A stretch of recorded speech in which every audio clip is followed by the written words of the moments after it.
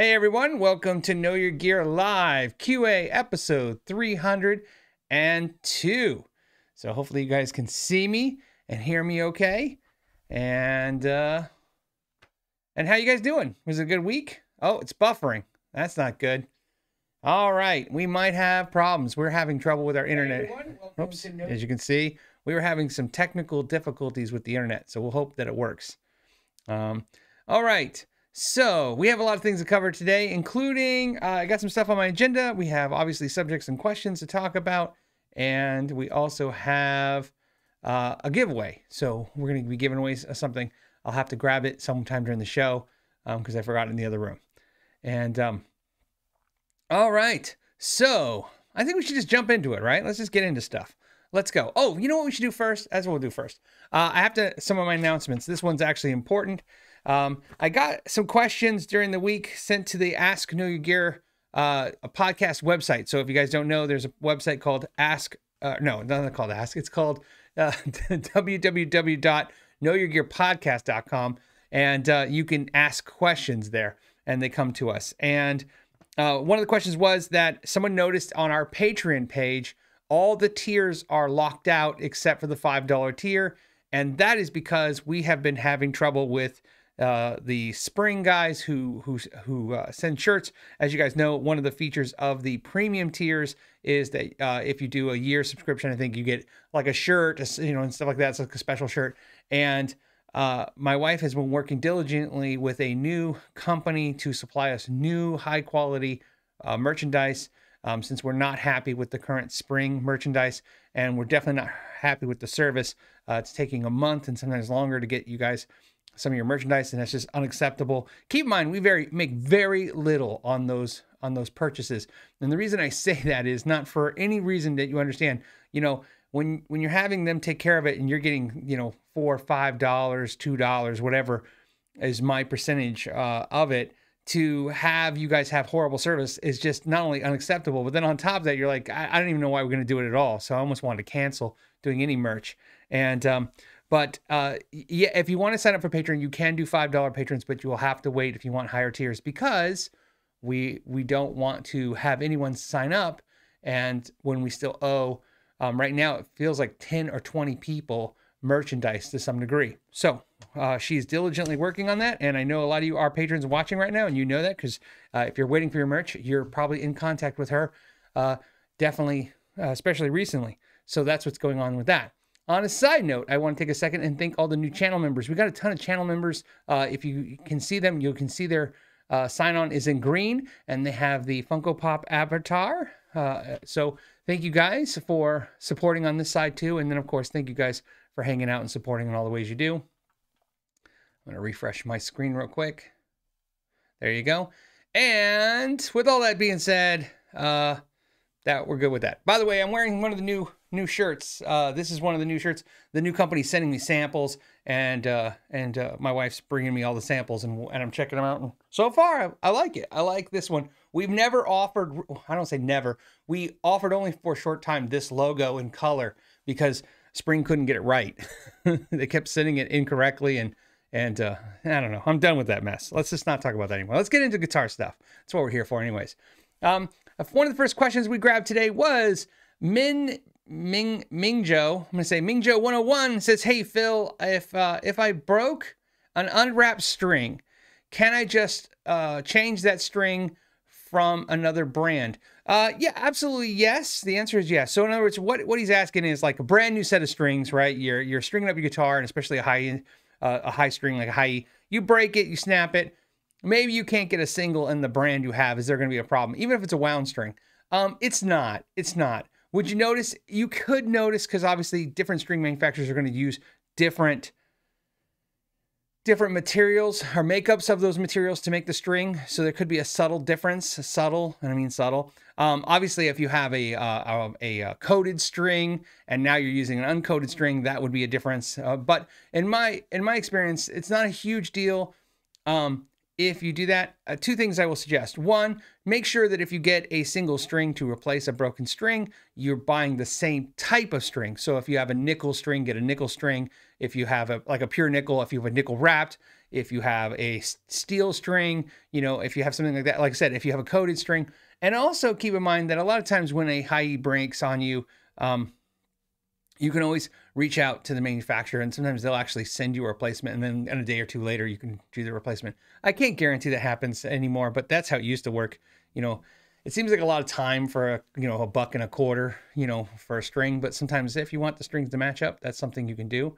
And believe it or not, I know that sounds like a, hey, reach out and, you know, kind of get a free string, but obviously you paid for the string, it broke. And even if you broke it, sometimes it's nice for them to know that they're having issues. So there you go.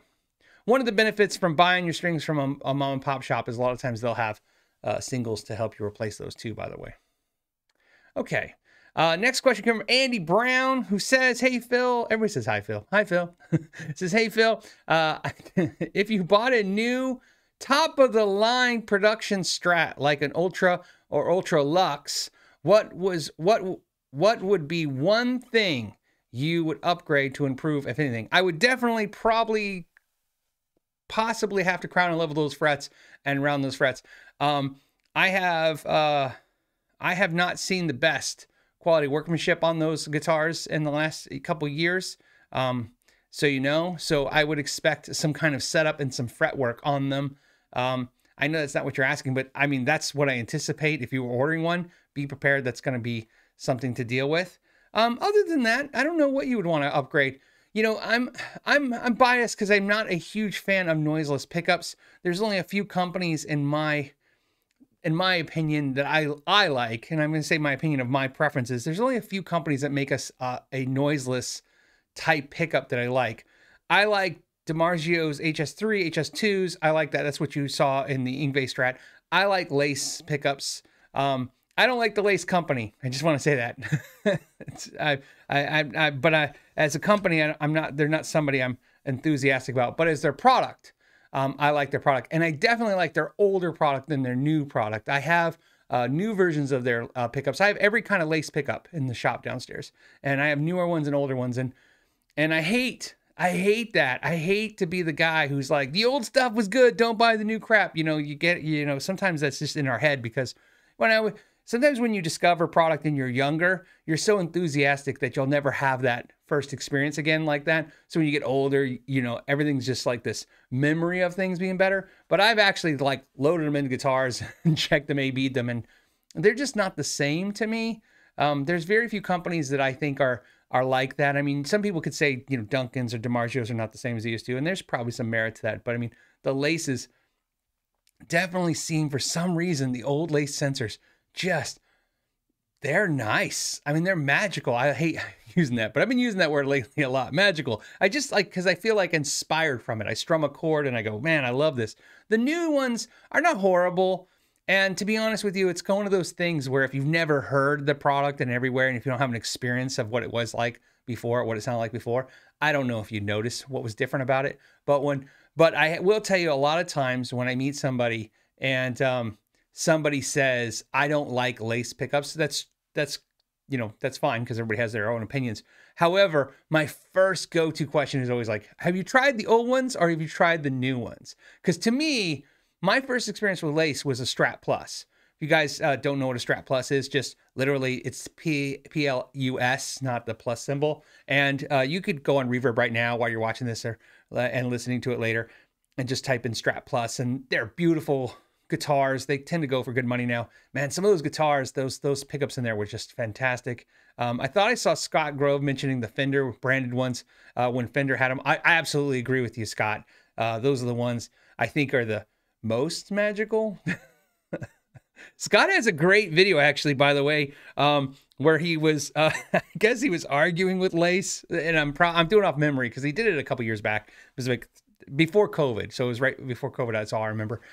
And I guess he was saying like he wanted one of the pickups from them. They said they don't make that, and then he's like literally found where they had made that, and they didn't even know.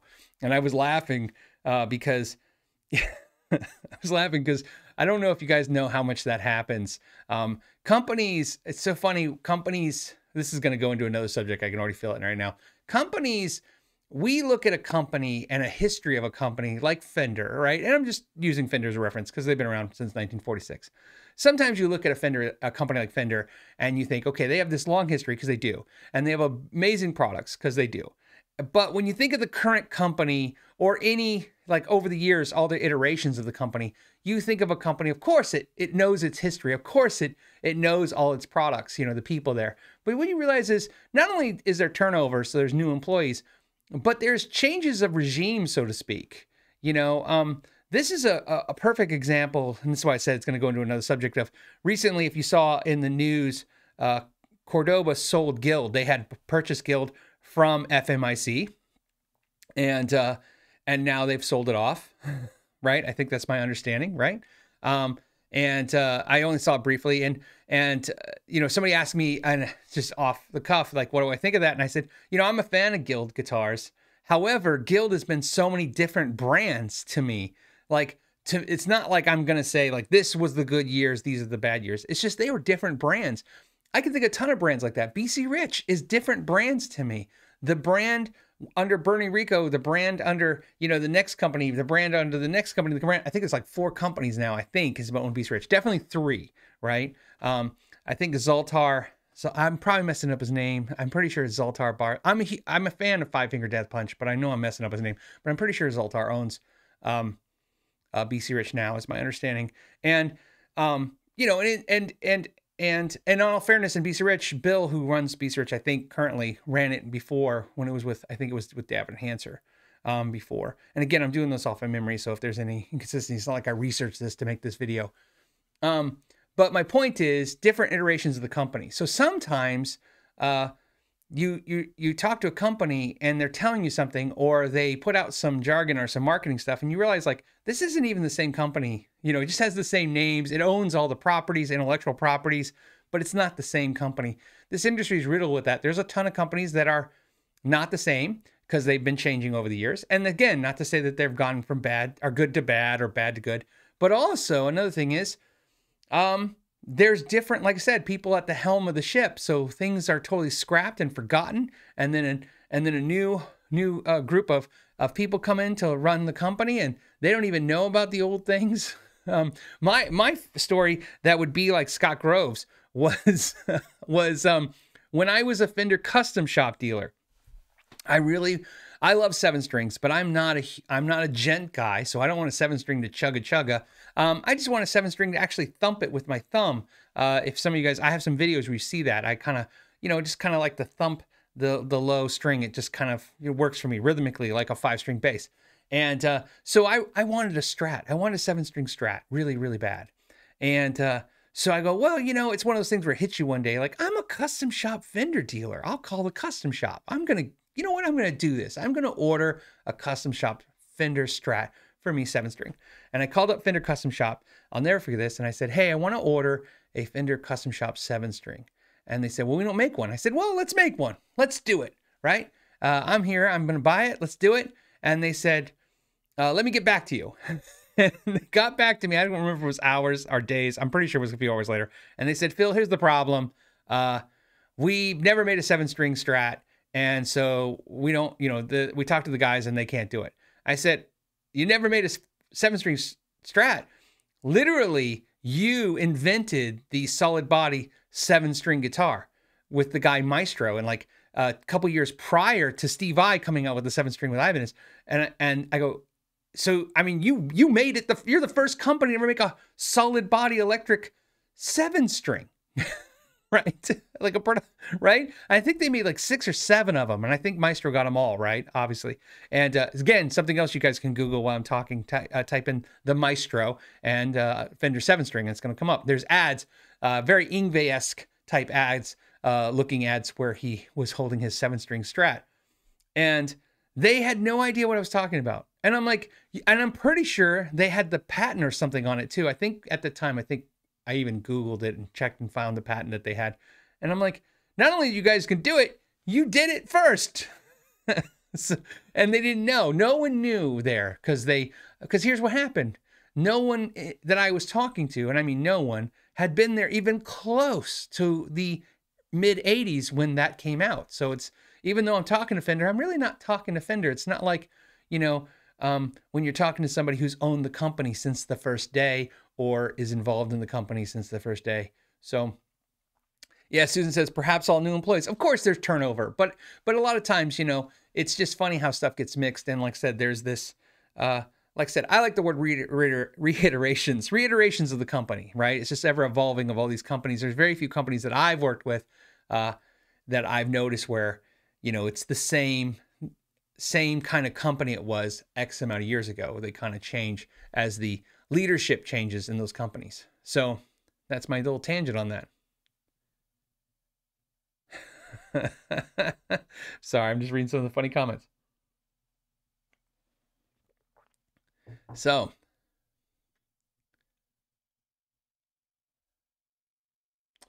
okay. So, let's go to another question. Let's hit some subjects. If I can find one. I can find them. I just am in the wrong screen. Here we go. We go back to it. I know I say that out loud and you guys don't know what I'm talking about with other screens and stuff because I have all these screens, but for me, it's just I'm padding the time so it's not dead quiet when I'm looking at stuff. All right.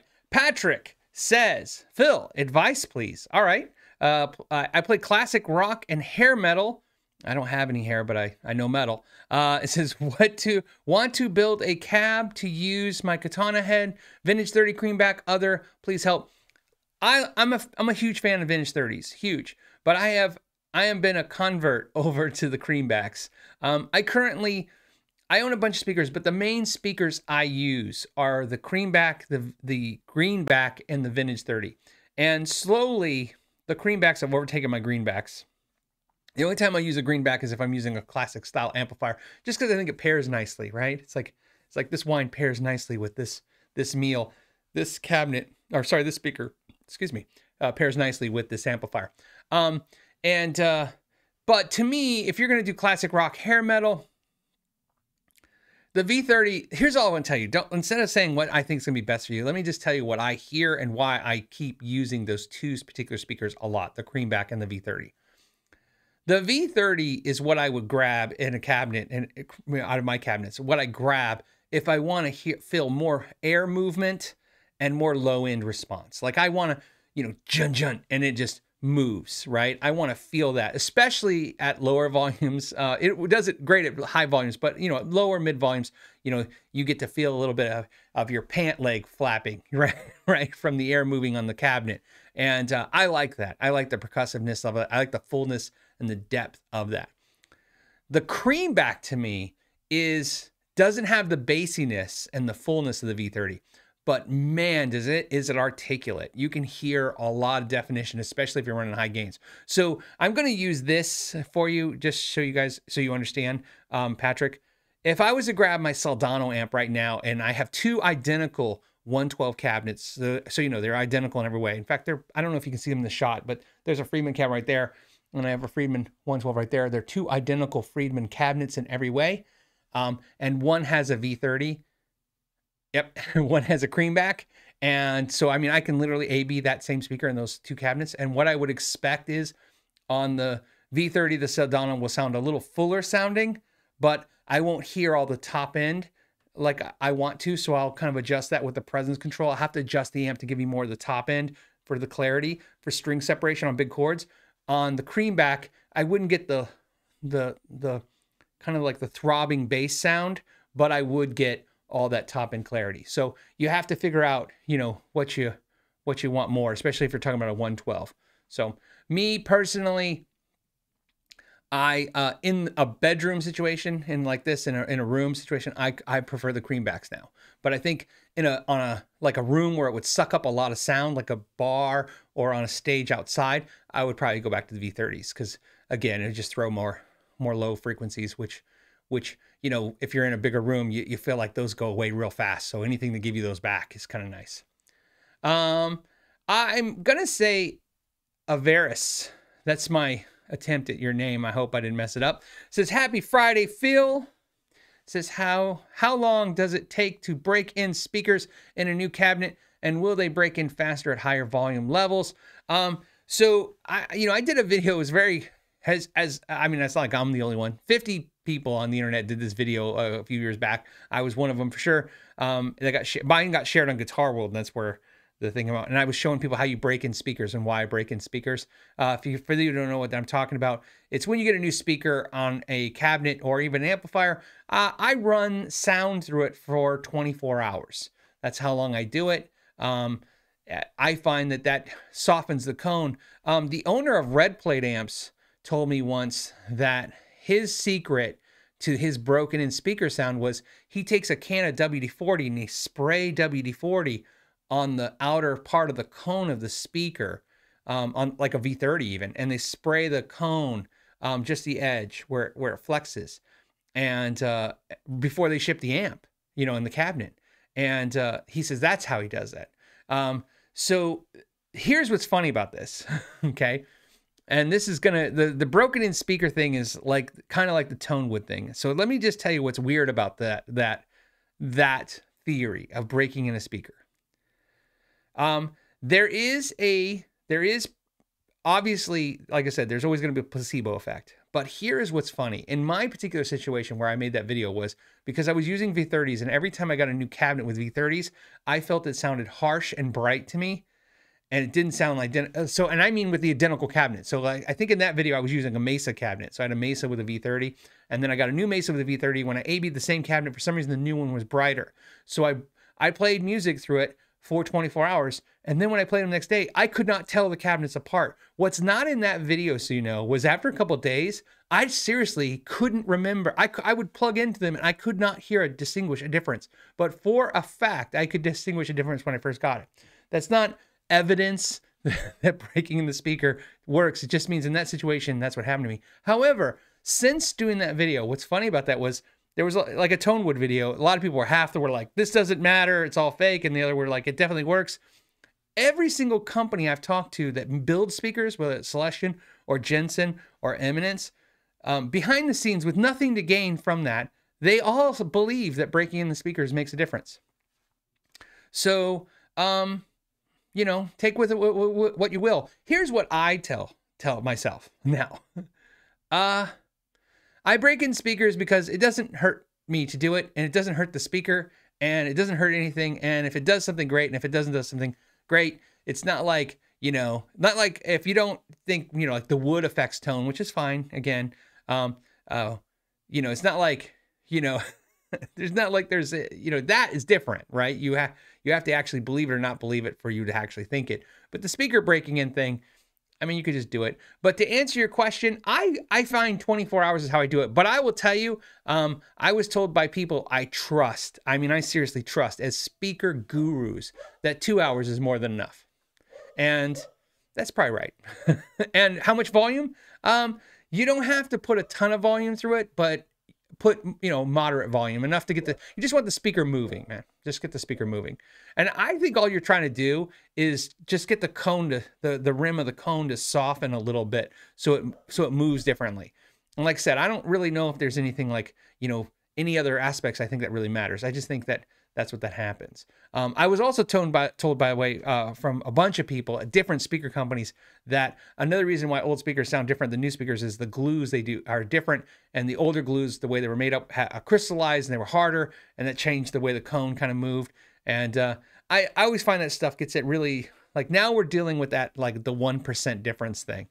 And although I'm sure when you test that stuff, you can hear it, right? I don't know if I give a crap. So, like I said, breaking in the speakers, just to me, it's about consistency. I just want my speaker to sound like my other speakers, especially when I have the same one. So, tone glue. Yeah, well, think about this. Glue matters in acoustic guitars. That's a fact, right? Like, I don't argue glue matters in electric guitars, but acoustic guitars, where they're constructed, matters. I mean, there's no argument that acoustic guitars, there is no tone argument of acoustic guitars. So, I would say if someone told me, just so you know, if somebody said, hey man, using wood glues versus epoxies on building and constructing a cabinet changes the tone of the cabinet. I don't know if I could be a believer on that, even if they showed me. But a speaker, I think it could be. In fact, because here's why I say that. Here's why I say the glue could matter. we definitely know the materials in the speaker. That's all they're doing. A lot of different speakers that sound different are just literally different materials. Same design. Sometimes the speaker is different, but sometimes it's the same design, just literally changing the paper on the cones or the depth or just small things. So it's a physically moving thing. I mean, it's not like it's like a pickup or something. It's not as easy to pick apart, I guess is what I'm saying.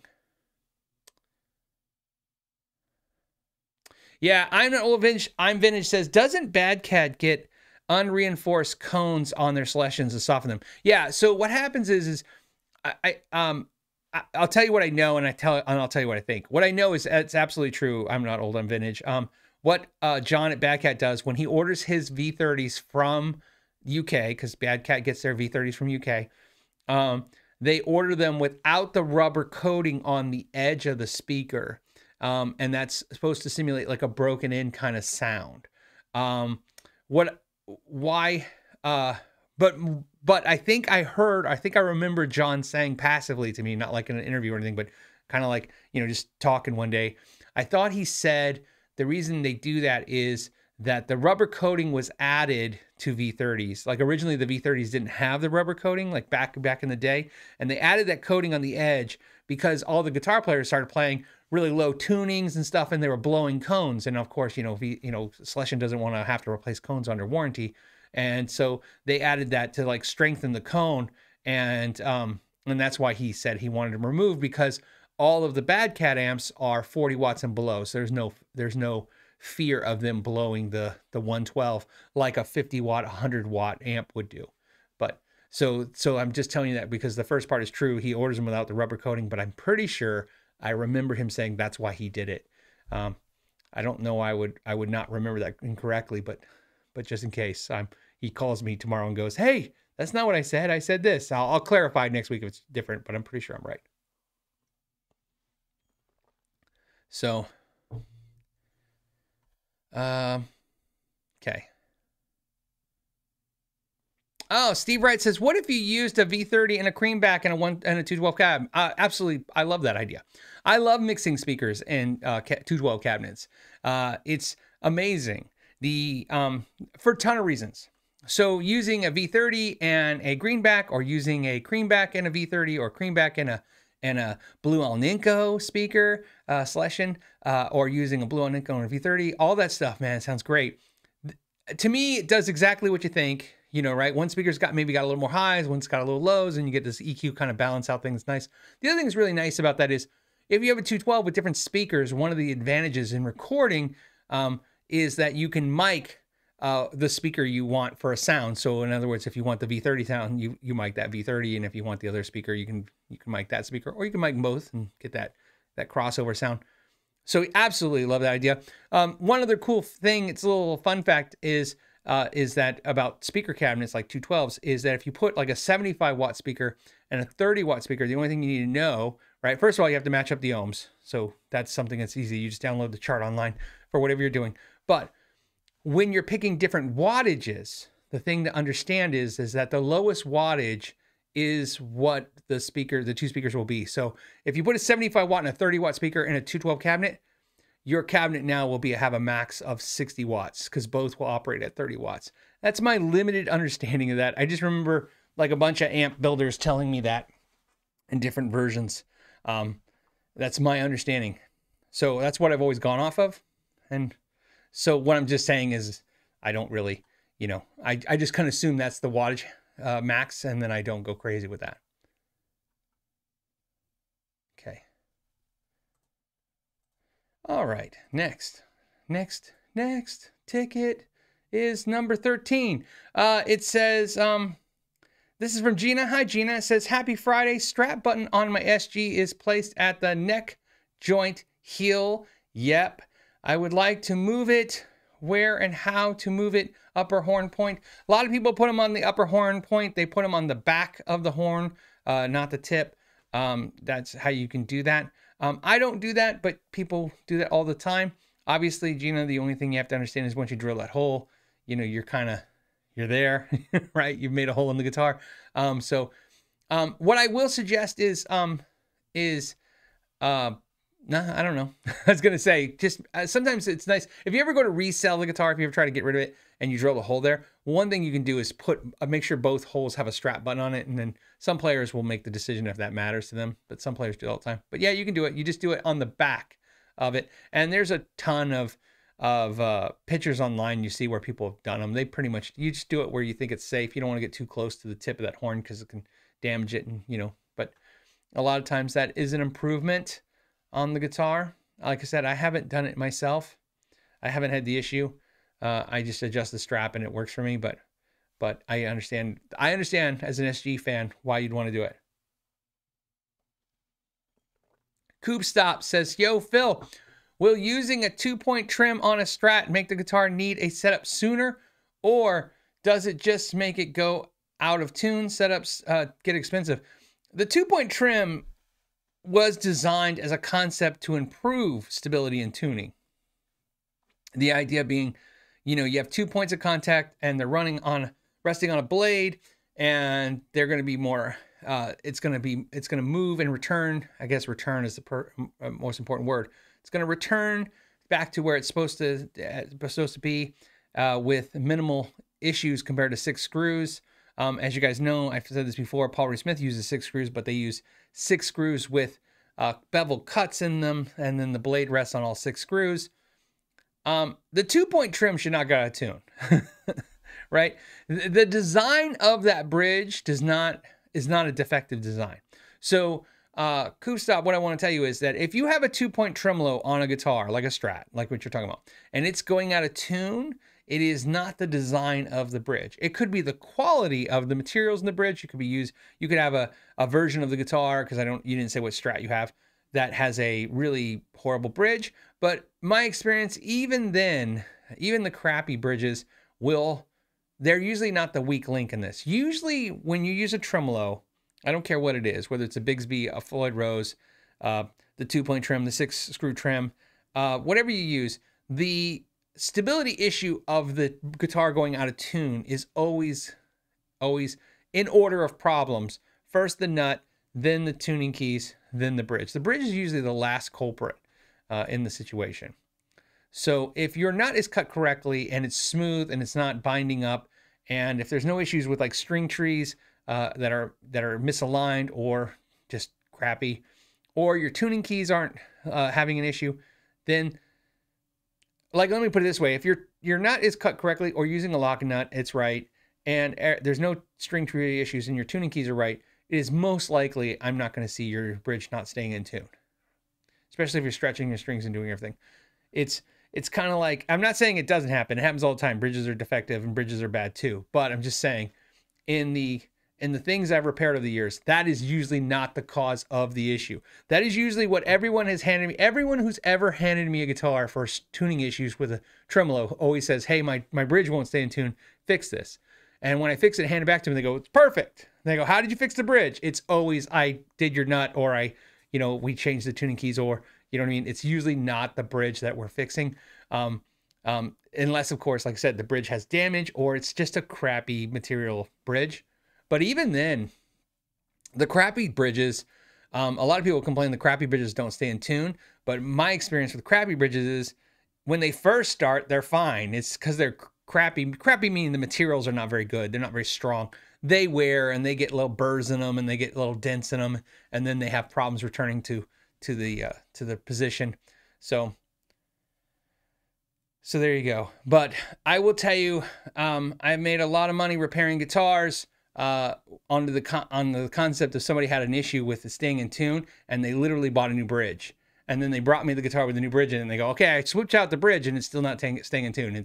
Trust me, that nut is going to be a bastard of a thing. That's why the Floyd Rose has a locking nut. That's the first thing Floyd Rose kind of focused on was, okay, if we lock the nut, in other words, we put the strings and we lock them so that they can't, when they move forward, they don't have a problem with returning to the wrong spot. Because that's what's happening, by the way. When we say your nut's cut wrong, what's happening is you're loosening the strings, dive bombing the guitar, pushing forward, strings get loose, and then when you stretch them back out, they're not lining up in the same spot in the nut as they were before. And even though you can't see, right? Because, I mean, to the human eye, they probably, like, you could take you could take a Sharpie and you could mark like on the string right past the nut, just put a little mark and make it really fine. And you could dive bomb, pull it up, and you'll see it looks like it almost lined back up. It's that small, minute of a difference. So there you go. So, all right. Next, let's. I want to stay. I got some super chats, but I want to stay in the chat and see what you guys are talking about.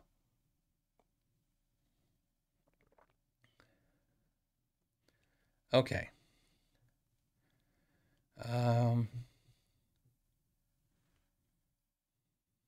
Okay, guys, hold on.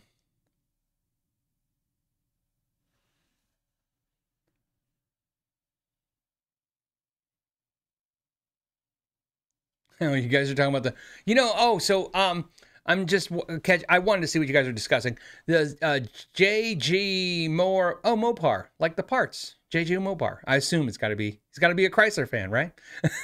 Okay, so JG Mopar is saying the new Marshall pedals are 3 times more than when they originally came out. So I assume you guys are talking about the fact that Marshall announced that they are reissuing the Marshall pedals that are highly collectible, which is the Shredmaster, the Bluesbreaker, Shredmaster, Governor, right? There was another one too, right? The over something drive one. And they're reissuing them to where they look like the original ones in the boxes. Okay, so Michael Frizzle says, thoughts on the new Marshall pedals. That's the problem I'm having, so you guys know. I saw the announcement that they reissued them. What I didn't see was what do they cost and what are they? Where are they made? They said they are faithful reproductions, is what I read on their ad copy. Faithful reproductions of the originals. Look, the originals go for big money. I obviously, look, I can't be a hypocrite here. I totally love when they. I'm sorry, I have to laugh for a second. I do. I love it when companies basically take the thing that everybody goes, oh, this magical thing no one can have. And the company goes, here you are. We just recreated it. Like one day I just want to see them make the Klon again. And then everybody's $5,000 Klon's worth like, it will actually, you know what? It's dumb. Here's how dumb it is.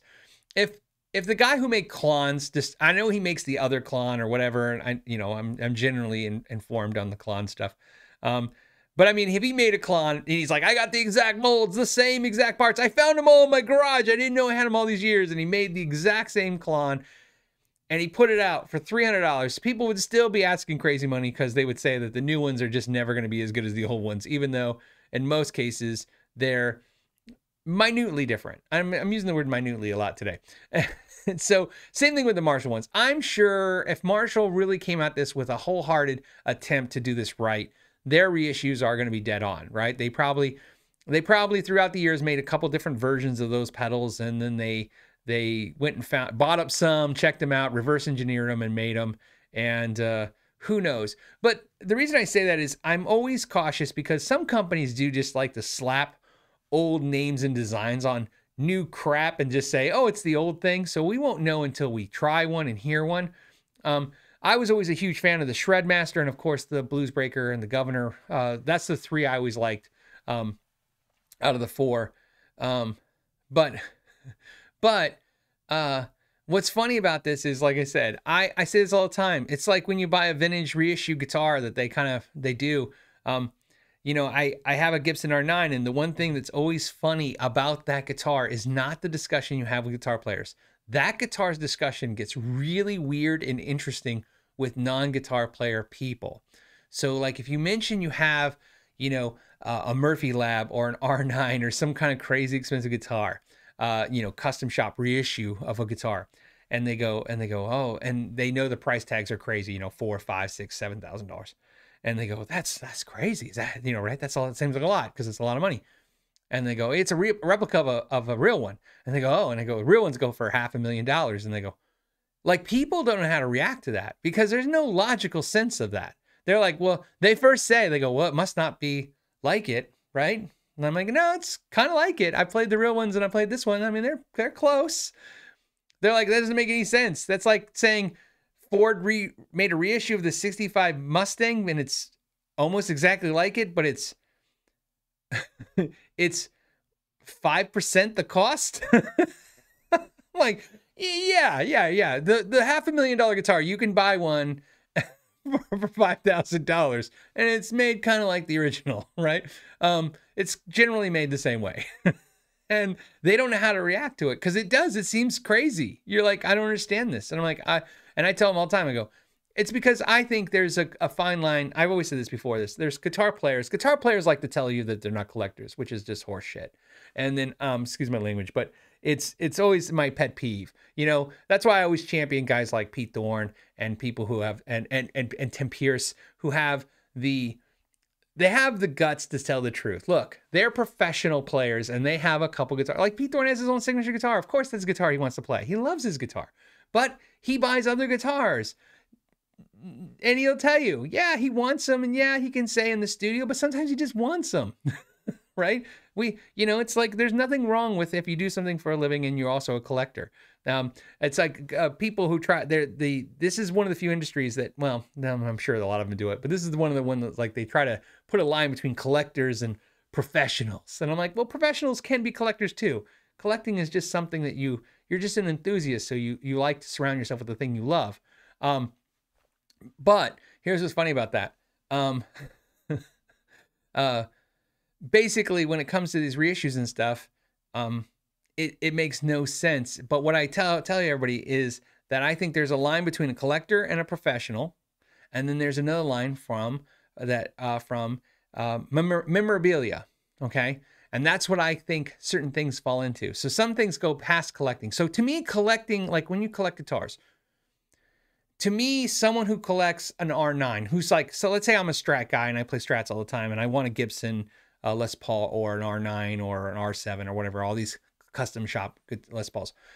I'm a collector. I'm just trying to get other types of guitars, and maybe there's legitimate reasons because I want different sounds. But here's what's funny: talking to most professional guitar players that I've hung out with, and they'll tell you that they tend to use the same kind of guitars over and over again, even in the studio.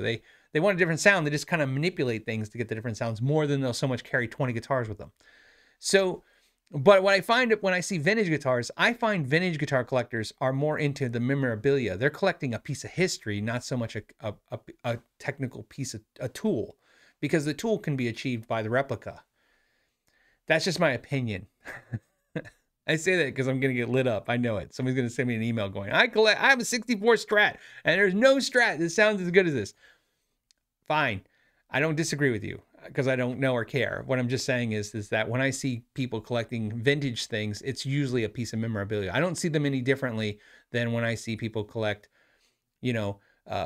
art or types of, albums or all other things that are like historical, like an old album or an old book, right? Collecting old things, antiques. They're antique collectors. I look at vintage guitar collectors as antique collectors. That's not a slam against them, by the way, right? Let's be honest. It's not my thing. So, of course, if I was worth, crap tons of money and I was going to buy anything I want, I would buy more guitar stuff because I'm a guitar freak, but I wouldn't buy vintage stuff because it's not my thing. So I'm not going to say someone who buys vintage stuff, I'm not going to say anything negative about them because, it's their money and I understand why they'd want it. I definitely get it. But to me, buying it for the sake of just the tool part of it is not the whole equation to me. To me, there's a little bit of, like I said, antique collecting. So there you go.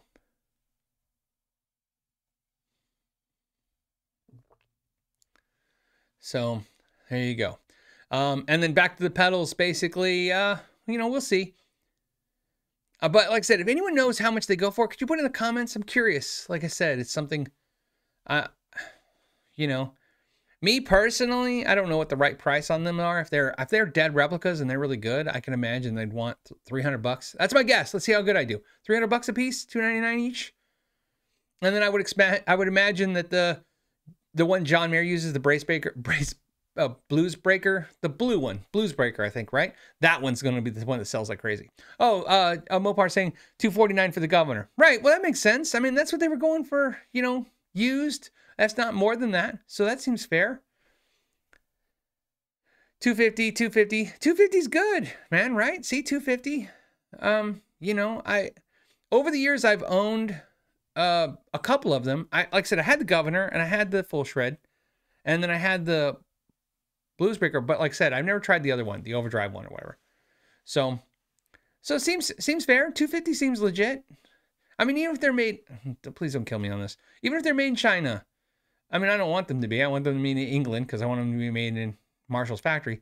But like I said, if they're replicas, if they're exact of to what, you know, it's out there, you know, it just, I always think about this all the time. Sometimes when companies come out with gear, I feel like I'm pontificating a lot. A lot of, made at Marshall. See, totally legit. $250. I'm a buyer. I'd buy one. I don't know which one I'd buy, but I'd buy one. Probably not the Shredmaster, even though that's probably my favorite because it's like a high gain pedal. I have enough high gain tones. I don't need that, but I'd probably get the Blues Breaker. That's probably one I go after. So, you know, because it's on John Mayer's pedal board, and obviously I like his tones. But, so that's basically it. So, seems pretty cool. But like I said, I always wonder why companies, when they have products like that are highly collectible and you know, people sought after them, they want them. Why don't they just reissue the damn things? It doesn't make any sense. So it makes sense. The only company would always had trouble with was Boss, but Boss had a reason for not reissuing stuff. It was against their company philosophy. I don't know if you know that. Boss, until they did Waza. Waza was like, again, this isn't a, like they stated this. I'm just telling you how I perceive this. Waza is like a Boss pedal's loophole to break their own philosophy. See, Boss philosophy is never look back. That's like their corporate mission statement is never look back. So when they would discontinue a pedal for low performance, because that's 99% of the time, if Boss discontinued a pedal, it was because it wasn't performing, right? They discontinued because they made a new one and they thought the new one was going to do better. And then in very few cases, maybe they couldn't get components, but most of the cases it was just because it wasn't performing. And so later when people collect them and they would skyrocket in value, you'd be like, hey, they should reissue it. But their thing was like, never look back. So it was against the corporate mantra and they couldn't break it. So I think Waza was the way for them to kind of come at this as like this is a different, you know, Waza's different, you know, and that's how I kind of looked at it when I remember sitting in the meeting, first time they introduced Waza at the NAMM show in like some kind of dealer meeting, and that's the way they were explaining it. I thought it was really interesting, and I never knew that. I always thought it was weird they didn't reissue stuff, and then I'm like, oh, okay, I understand, right? You know, it's against your corporate mantra. So, Fast Freddy 33 says, Phil, can you play upright bass? I can fake upright bass. Now, I haven't played an upright bass in probably 10 years. But I used to own an upright bass. I decided that I needed to play upright bass for some reason. And I can, when I say I can fake it, I can hang for, especially like a rockabilly thing, I could probably do a song or two. But I haven't done it in 10 years. So I would have to, you know, I would need it for a day or two to get back into habit. But I could get through it, you know. At least enough, like I said, I could go up on stage and at least pull it off enough. Like I said, it's a bass player. I have a bass player mentality more so. And as a bass player, you know, it's like, that's how you think. You're like, can I go up on stage and can I get through a couple songs, you know, with this much skill set? You know, can I play funk this much? Can I play, you know, jazz this much? You know, it's just a nice, so with upright, same thing. I could get up there and I've played upright enough 10 years ago to where I could hang for a song or two. I say that because I'll tell you, especially with the rockabilly stuff, even though they change the strings and stuff, that stuff's pretty brutal on your hands, man. That's, you know, my sensitive hands. You gotta get back into, like, what's the thing? I gotta get in fighting condition. I gotta get back into playing condition for that.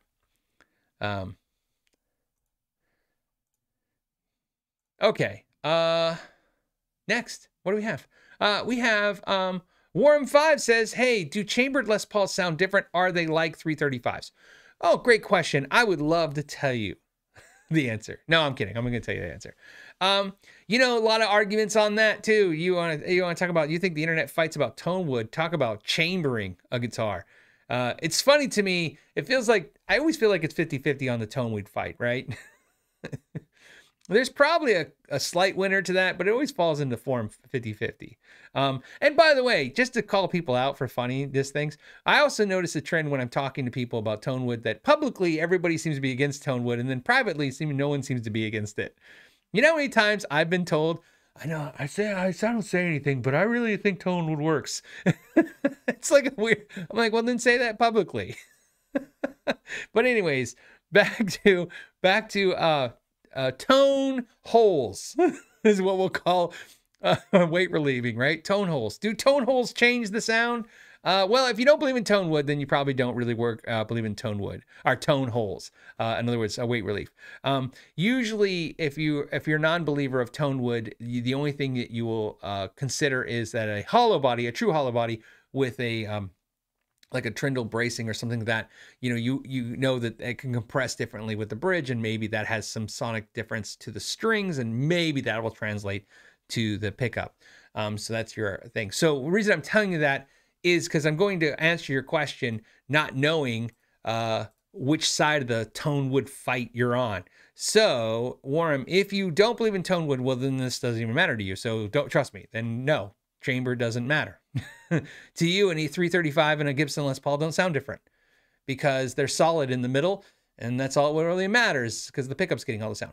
Now, if you do believe that changing the makeup of a guitar, regardless of the pickups, changes the sound, a lot of people believe that chambering guitars does change that sound. Do I notice? Here's what I noticed. This is the question I really want to answer for you. Do I notice the difference between a heavy guitar like a 10-pound, 11-pound Les Paul and a 8-pound Les Paul that's got some chambering in it? I generally will notice a difference. Like I notice that there's, I always feel like the heavier Les Paul just has a little bit more oomph, right? And the hollow one seems to has a little more mids. But that being said, again, we're talking about percentages so small that I feel like I could correct that with the amp. I'll just reach over and go, to me, a difference in tone is something I can't correct, right? If I have to pull out a rack EQ to fix what some guitar sounds like, then we have a problem. But to me, if I just go, okay, well, on this guitar, I run the bass on the amp at 12, and now I run the bass at 9, to me, that's not a real enough difference. So to me, chamber doesn't really make a difference to me.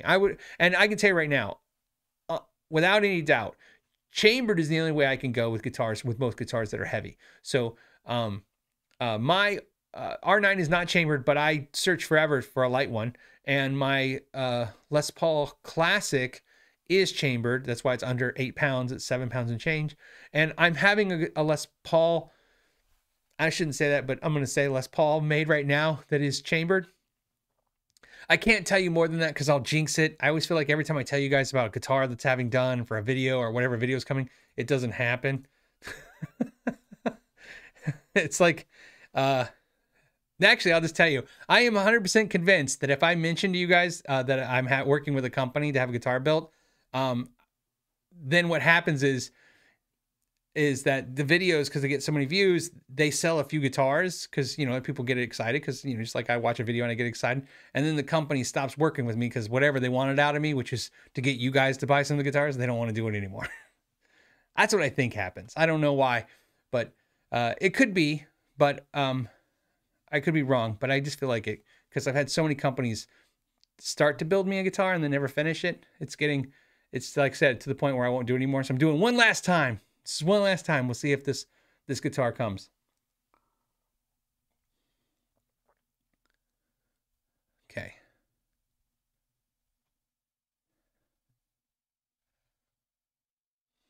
Okay, let's see. HK says, are they always lighter, a chambered Les Paul? They are lighter in, like, let me put it this way. If you take think about just a slab of wood, okay? If we take a slab of wood that weighs 5 pounds, right? Because you got to think about when you're adding all the components, that's how you're going to get to this, 11, 12 pound monster. If you take a 5-pound board, right? Or two boards that are glued together, and you weight relieve them, but then on another board, that board's 3 pounds, you're not going to be able to relieve 2 pounds of weight by drilling some holes in it. So believe it or not, an unchambered guitar can be lighter than a chambered guitar. chambering really came into play. If you guys look at, like, to me, semi-hollow guitars, like the Telecaster and stuff, when they started doing the Telecasters and they started chambering them and putting the F holes and stuff. That's really where I if you notice a lot of guitars, a lot of companies, if you go through their history, when they started offering chambered instruments, it's because they were experiencing tons and tons of heavy wood. And the wood has to do, like I said, the wood, really, the big factor for the wood is that when you cut down a tree, this is one thing to think about, right? Think about it, you cut down, like I like ash is a perfect example. That's one of the biggest culprits of this is ash. You could take a piece of a tree, cut it down, and extract some boards from it, ash, and depending on the season, the age of the tree, how much moisture was in it at the time when you cut it, drought seasons, wet seasons, those boards. Oh, also keep in mind that the where the wood was cut from the tree, the top of the tree versus the bottom of the tree, there's different, right? It's going to be different in weight, right? There's a lot of variables, okay? And so in other words, you can take a board from a tree, an ash board that you're going to use to make a guitar with, and that same blank of wood can be on a size of a board for a guitar. It can be 2 to 3 pounds different in weight, the same board. So that's why you see guitars. That's why, so you know, I always, I put the weight of a guitar in the video, but I hate doing that because that's almost like alluding to some people that don't understand that if they buy a guitar that I reviewed that I said was 7.5 pounds, your guitar will be 7.5 pounds. Your guitar will be 9 pounds. If my guitar is 8 pounds on the video, your guitar could be 6 pounds. So there is variance, and different woods are going to be have more variance. And ash is probably the biggest culprit of being so dramatic. Alder is very consistent. So usually if you see an alder guitar, it's going to be pretty consistent. Basswood is also pretty consistent. You're not going to see huge difference in basswood as well. Mahogany is also pretty consistent. That's a pretty consistent one. Maple's consistent, but it's consistently heavy. it's you know what I mean, it's going to usually all be on the heavier side. So like I said, my bass that I just recently did with Kiesel, it is chambered, and that's why I did it, because I asked for mahogany body, mahogany neck. I knew that would be on the lighter side, and then I wanted it chambered. And the reason I did it is because I knew it had two 9-volt batteries, you know what I mean? And then the bridge, the high mass bridge, and all the electronics. I mean, I knew I was adding weight to the guitar, so I said, let's remove some wood to kind of level that out. Yeah, Zach says Poplar seems consistent. It could be. You know, the problem with Poplar, there's certain woods that I'm just not as versed with, and Poplar's one, because there's certain woods that are really heavy and more price affordable guitars. And although I've put my hands on tons more, I put my hands on more inexpensive guitars than expensive guitars, because that's how many, you know, by law of averages, there's more inexpensive guitars than expensive guitars on the market. I've had less to do with, you know, constructing new guitars that were inexpensive. So constructing guitars, you know, that are more expensive, you tend to work with the more expensive type of woods. So I can see where Poplar could be consistent, but I'm not familiar with it as much. By the way, that's why I like John Suhr and Eddie Van Halen love the bass maple combination. That's why I like a basswood body with a maple cap. Me too. Love that as well. I think it's a great way to kind of, in my opinion, it's a great way to give you a gorgeous top, level out the body weight. In other words, the basswood will be light, the maple's heavy, and it kind of comes into a sweet spot for weight. And that's what it is. So I like it. Ross, hold on, buddy. Let me drink some water. Ross's comment subject says, please compare the Amplified Nation to the Bad Cat. Which would you choose if you could only have one amp? So that's not fair, because I'm going to tell you the answer now. I don't have to compare it. I will if you want, but I don't have to compare them to give you the answer. The Amplified Nation's the better amp, but it's also twice as much. Look, the Amplified Nation amp, there's a comment on the video, and it's perfect. It's almost like if I was going to comment on videos, which I usually don't, there would be my comment. It's like, that amp sounds amazing, but for that price, shouldn't it? Absolutely. I am in love with the Amplified Nation Ampliphonics and Gain. I will tell you, I literally cannot believe how close it sounds to my Soldano, and then how close it sounds to my Fender, and then how close it sounds to my Marshall. It's really impressive how it gets really close, those sounds. And actually, in my opinion, I think it's better than the Soldano. I think it sounds like the Soldano, but it's a little bit crisper and cleaner. I like it just a little bit better. I like it more than the Marshall. One, it sounds just like my Marshalls, but it's got a little bit of reverb. And I like that because I usually have to add that. And the Fender, yeah, it's got a Fender, but it's got a little bit more mid highs. So the highs are bright, but they're also not so sharp to your ears. Sharp meaning you kind of don't stab your ear a little bit. So it's great, but it's a price tag that makes sense. What I would say is this: if you ask me right now, and like I said, I'm friends with Taylor and John. I love these are fair fights. I like the owners from both those companies, and I respect both of them as, to me, just like Dave Freeman. Like, I can tell you right now, behind me right now, there are 3 companies that I will honestly tell you. In fact, I'll just tell you all the amps behind me, okay? So I'll tell you where I stand on this stuff. To me, Dave Freeman, which I have, my twin sister and the small box. You got John at Bad Cat, and you got Taylor Cox at Amplified Nation. In my opinion, are 3 guys that are going to go in history, absolutely, as being the modern, guys, like the versions of basically Leo Fender, Jim Marshall, Mike Soldano. That's who I think they're going to go down as, right? I think they're going to be in that league. And I don't mean they're better than those guys. I mean that they'll just be mentioned in the same breath as those guys.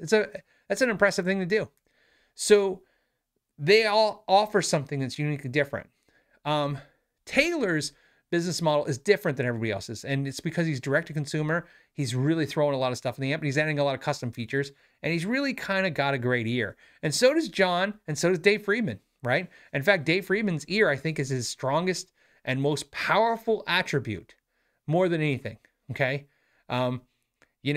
If I owned Marshall amps, I would pay Dave Freeman to shut his company down and run Marshall R&D. That's what I would do tomorrow. That's why Marshall would not hire me, because I'm sure it would be insane. Because you'd have to offer Dave more than he ever could make at Friedman, and make him the CEO of Marshall, basically. But right, or maybe just head of RD. But either way, and he probably wouldn't do it either way. But what he's doing is what Marshall should be doing. And so I was drunk once, and I told Dave Freeman that Marshall is 1 amp away from putting him out of business. This is a true story. And so, I wasn't drunk. I know I probably just said that. I had a big beer in Germany, so I was forthcoming. And I told Dave, and he probably don't remember. And I said, Marshall's 1 amp away from putting you out of business. All they got to do is figure out that they should be doing what you're doing, and you're gone. No one will buy your amps. They'll buy Marshalls. And then I said, so I'm not just an ass. I said, and thank God they don't think to do that. They're going to make iPhone covers. I mean, at least they're making pedals now, but they're going to make iPhone covers and Bluetooth speakers. And that's what their focus is, while you're building the amp they should be building. So I know I've gotten a little off subject. So let me get back to the Amplified Nation Bad Cat thing. To me, if you have $3,500 to throw down on the Amplified Nation, I could tell you this. I can't recommend it enough. It's a lot of money, and I mean, it's great. And one of the things I've told you guys many times before, if I didn't buy a piece of gear, I can't tell you it's a good deal, right? I can't testify to the price. Here's what I can tell you about the Ampliphonics Gate. Taylor sent it to me. It's never going back. If he asks for it back, I'm going to be like, I have to keep it. Okay. So whatever we do to make that arrangement, it's I'm pretty sure I'm keeping it. So, but I'm just saying, I just like it that much. And I had no idea. Like I said, I kind of went into it blind. Now, here's why this is important. So if you got $3,500 and you want to go for it, I think you should go for it. It's a great amp. Unlike me, where you have a bunch of amps, if I could tell you honestly, I could just go to 1 amp. It would probably be the amp. Now, that being said, for almost half the price, okay, because it's $2,000 versus 35. These are both crazy expensive amps. The Bad Cat at half the price. If you got the Bad Cat, you would not be longing for the Amplified Nation. It's not like you would play the Bad Cat every day and frown. Not the Amplified Nation. right? It's a great amp, right? It's a great amp. And, but it's like I said, it's half the price. So there's just a little bit of things that I think the Amplified Nation does because he's throwing a little bit more money at the problem, right? And that's just it. And same thing with the Friedman amp. You know, the Amplified Nation needs a little bit more money at the price point he's at. He can do it. Now, here's the thing I'm going to finish with so you guys know. As all the amps I reviewed all the years and all the amps I have, I still think the Engel Fireball for $1,300 when I think I reviewed it was $1,100 or $1,200 for $1,300. This amp's not gone. It's still here. I'm not getting rid of it. I was playing it today. That's why it's sitting there. I wasn't making a video with it today. I was just playing with it. You know what I was doing? I was curious myself. It's been a few weeks since I pulled it out and played it. Pulled it up, ran through the same cabinets and A/B'd it against some of the amps I have here. And I will tell you, it holds up very well. It is not, in my opinion, as good as the Amplified Nation. It is not as good as the Bad Cat, but it is half the price of the Bad Cat. Almost. So, the Engel, right? That's why I tell everybody. Oh, and by the way, I still think the Supersonic holds up, especially if you buy a used one, because I don't think Fender's in a good place right now. But that one, which by the way, I think this one's slightly more. I think this is $100 more than the Engel. But I think they're all really great amps for the price. Like I said, they're really, really, really good amps. I would have no reason to keep them if I didn't really like them. Like I said, there's no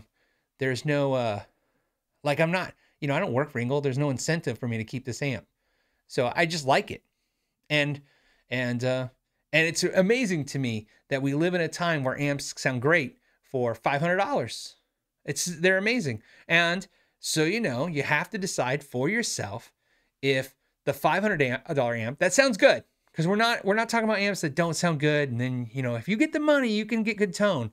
Good tone's available in a pedal now. Good tone's available in an interface now. It's a software for $130. I have Amplitude. I have both. What's the two ones? I have Amplitude and I have the other one. Both those software programs sound great. But as you get these more boutique amps, there's just a little bit more things happening. It gets a bit more complex sounding in your ears. It's just a little bit better. It is better. It's not a bad word to say. It just gets better. But there is a diminishing return. I mean, this is the best amp out of all the amps I have, but it's like, I don't know. I have to make up a number probably for the illustration purposes. This is 5% better than the Bad Cat, which is not a lot percent better, but it's better. And, if you have the opportunity to get your hands on one and it's better, you take it. That's how it works. That's my. Brian says he's not selling his Friedman. I'm not going to sell my Friedmans. I still like my Friedmans. I've been trying, trying to get rid of one of them, though. I've been trying to get... I'm down to the twin sister and the small box. I just want one Friedman, right? And I don't know what it is. I like them both. And they're just slightly just that much different. Try to figure out which one goes. But... which is a testimony again to Dave, his quality stuff. These guys are great. These guys have done what very few companies have done in the world, which is they've made product that really stands out from the big guys. And like I said, this isn't to slam Marshall and Fender. I mean, I have them too. They're great too. But I will say, Marshall and Fender to me, Fender is a price point thing. I think they make some of the best amps for the price. You can't really take that away from them. That's what they kind of, in the more expensive price points. They really are the most affordable, expensive price point. But that being said, Marshall and Fender, especially Marshall to me, and I've said this before, Marshall is a nostalgia thing for me. It's just owning a Marshall is like, it was just the thing that, I didn't own a Marshall until I was 36. Right? I couldn't own a Marshall, right? I mean, you guys, I told you the story about how I tried to buy a Marshall when I was 18. I bought a crate. So like I said, it's and so owning a Marshall to me, yeah, actually I can tell you exactly what it's like for me. Again, I mean, no offense to anybody in these stories, but when I was a kid, I wanted a Cadillac. I mean, my grandfather had a Cadillac Baritz. If you guys don't know what that is, I don't know what it is. It's an Eldorado Baritz. So it had Vogue tires, which had both white walls and the gold thing on it. And it was fancy. I think it had a gold Cadillac logo. Like, it was a big deal, right? That he had this car. And, you know, and people who had money had Cadillacs. So you're like, well, if I ever get rich one day and if I ever can afford a Cadillac, I have a Cadillac. And the reality is, you know, I don't own a Cadillac, but they've kind of, like Marshall, I think they're kind of like great, but also there's other things now to get. So, but I can't own a Marshall, so I own a Marshall, even though I'm pointing the wrong way. Yeah, Grumpy Diggins says, I'd take an Amplified Nation over a Dumble price. That's the other thing too. The Amplified Nation, the overdrive reverb is another thing. When I talk to non-guitar players, they're like, you know, they go, same thing as the R9. They're like, that's an expensive amp. And I go, yeah, it's modeled after an amp's like 50 grand. They're like, so it's not very good compared to the real one, huh? And I go, I don't know. They're probably the same. So, Boston Guitar says, what are your thoughts on Sierra Tone amps? I hear nothing but great things about Sierra Tone amps. People I trust, people I like. So it's not just like random, you know, because sometimes, you know, there's just comments or people say things that they are good and you don't know. You don't have a source of what they like. One thing I like about YouTube videos is it's not about like their resume. You know, listen to me because I know what I'm talking about.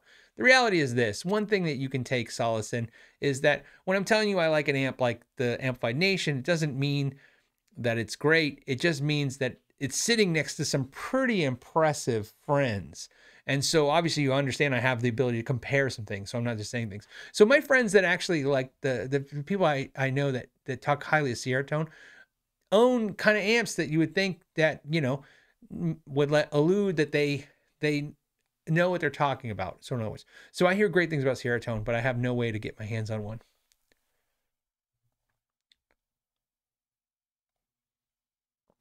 Sean says the issue with Sierra Tone amps is you have to import them yourself unless you go through a dealer. Yeah, I don't know much about them. Like I said, the stuff I hear. Yeah, I don't know. So, like I said, maybe one day. I mean, obviously, if I can, you know, if we can get on the channel, I love sharing the Supro amps. I love sharing anything. I got another amp coming up soon, video. I like sharing stuff. It's cool. And like I said, sometimes I share it and I make the video and I, you know, share my thoughts on it and give you some sound samples and go on my way. And sometimes I'm like, okay, this one's got to stay. So, and it's tough because, like I told you, something's got to go, something stays.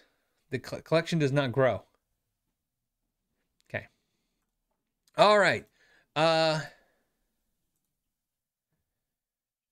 Chuck Miller did a super chat. Thank you, buddy. Mr. S says, please do a video on your wife. Okay. It would be interesting to hear her take on Know Your Gear things. All the best from San Diego. That'll never happen. This is the fact that she's helping me now do all this stuff and with the patrons, helping the patron stuff and handling the merch and doing Instagram. I kind of feel weird right now because I don't usually talk to you guys about anything that I haven't discussed with her previously. I don't know this is the answer. I'm just gonna tell you what I thought, and I haven't told her this, so she's gonna hear it first time, probably like you guys are.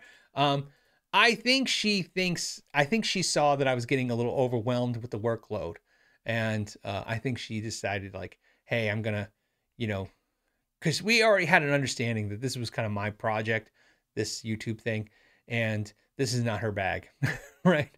But obviously, and by the way, so I asked for help too. But I mean, I think she saw that I was literally, I felt like I was drowning in the workload, and so she's like, okay, and she's made my life amazing, taking over some of the things she's taken over and doing for me. Because I'll be honest, they would have never got done. But that being said, she's not interested on being on YouTube, and the reason is, and I'll tell you why. Okay. She worked at the store, the guitar store, for almost 13 years. There are 1,100 people here, I think is what I see. I don't know. So 1,000 people here. 1,200. There's 1,200 people here. I would say statistically, probably 200-300 of you are old customers of our store. So they know my wife. We went out last night and saw a band and went to a pinball arcade with a good friend who's is just a customer of our store. We know him from the years, and my wife and I went with him and his friend, and we all just hung out. And So you gotta understand, she's had her fill of guitars. 13 years in a guitar store, she's seen and done it all. So she's not really interested in more, right? That was one of the things that, you know, kind of, so that's what happened. We talked about, and she did agree to, I just haven't done it. She agreed to do a podcast audio version. And the main reason is, and I'm just going to tell you, the main reason is that she's not really interested in it is she already, wherever we go, usually we bump into somebody about every 2 or 3 trips out of the house. We bump into somebody from the store, and they're, you know, and that's great. And she loves that. You know, she's like, oh, especially the kids that are, I mean, we have kids that went to our store. I remember 13 years, we had a lesson academy. We have kids. I look at this. We walked into a bar one time. This is a true story. I shouldn't tell this story, but I'm gonna tell the story. We walked into a bar one night, and my wife saw one of the students, and she walked up and she's like, "What are you doing here?" And he's like, "I'm 22." And she's like, "Oh, wait," you know, and then she, you know, she's like, and she wasn't rude, by the way. She was like, you know, kind of like, you know, because she didn't say like, "Did your parents know you're here?" She's just like, "What are you, you know, in a bar? What are you doing?" She's thinking like maybe he's, you know, 17, right? Because think about this. He probably started lessons with us at, I'm no exaggeration, at like 12. So she was a little shocked. She's like, you know, time goes by, just like with our kids. So, so like I said, she's not interested in having more people from YouTube stop her in places, but she did agree to do a podcast, audio only podcast. So if you, what's great is you don't have to subscribe to the podcast. You don't have to do anything. It won't be on YouTube, but I tell you what's great is that it will be officially posted, and I'll announce it here. So if you're watching this show, I'll tell you when she does it that week, and you'll be able to click the knowyourgearpodcast.com and go right to the link. And so none of you will miss out. What we're doing is, by the way, the reason to do the podcast is she understands that there's some questions, believe it or not, that she thinks you guys have that she might be able to give insight into, like, how does she deal with this craziness or whatever it is. So she'll be involved for that, because she doesn't want to deprive anyone of information that she thinks might be valuable to you guys, especially insight to me, knowing she's known me since I was 13 years old. But, you know, like I said, she's not interested in being a YouTube personality. By the way, so you guys know, Ralph's been on the show a few times. He's not interested in being a YouTube personality either. So, you know, he'll pop on sometimes, but that's his main thing too. We're, you know, remember, I accidentally ended up on YouTube. It wasn't like, I'm going to be a YouTube person. I just started making videos. You guys start watching. So to me, it's a weird thing. So to them, they're like me. This is not something they thought would happen to me, and they definitely don't want it to happen to them, I guess. I'm not old, I'm vintage. Says horror stories from the guitar shop. She'll probably tell you some. Like I said, she won't, just like me, she won't say anything disparaging about a customer, because like I said, you know, even though we don't have the store anymore, there were still people who fed our children.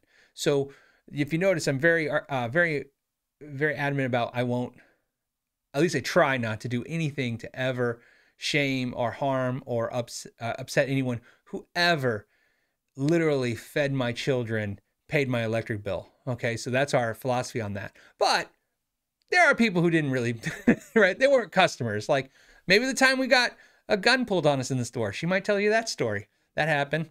She has an interesting take on that. It's a story.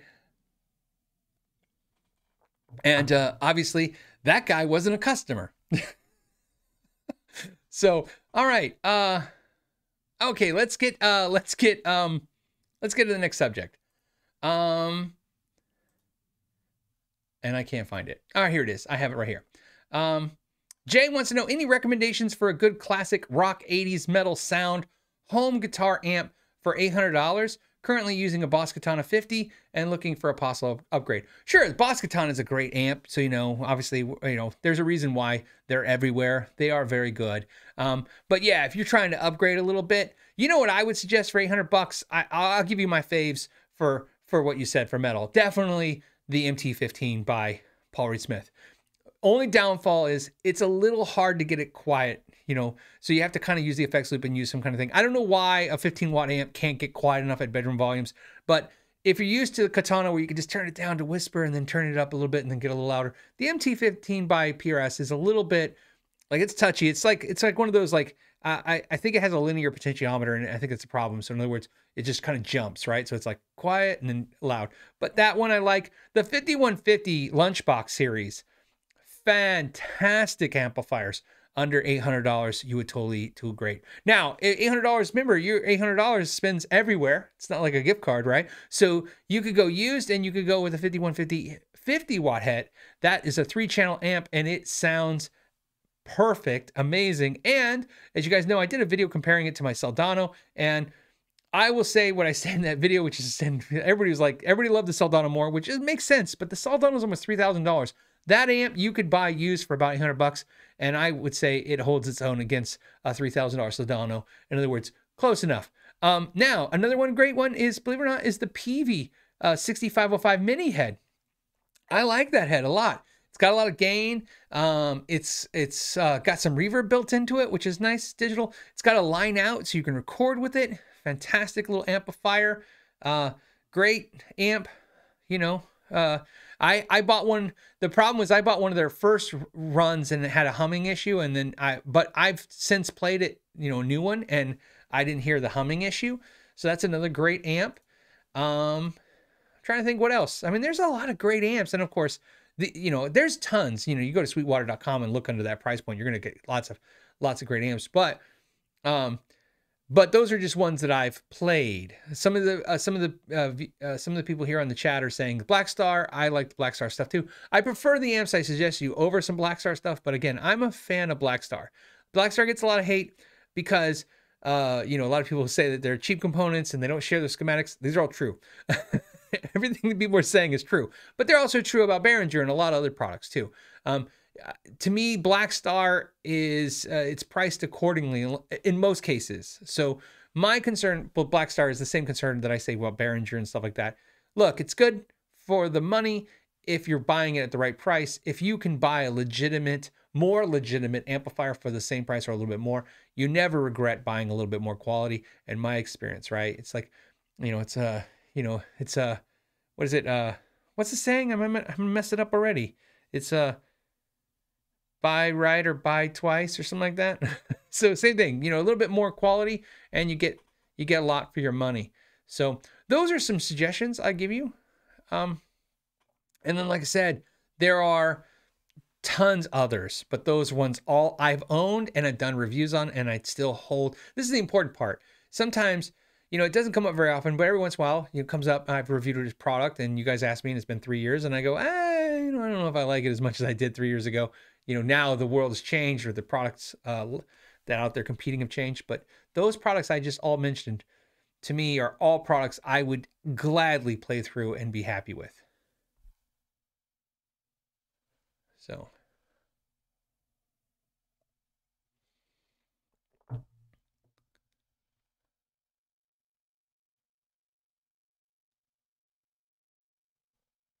Okay.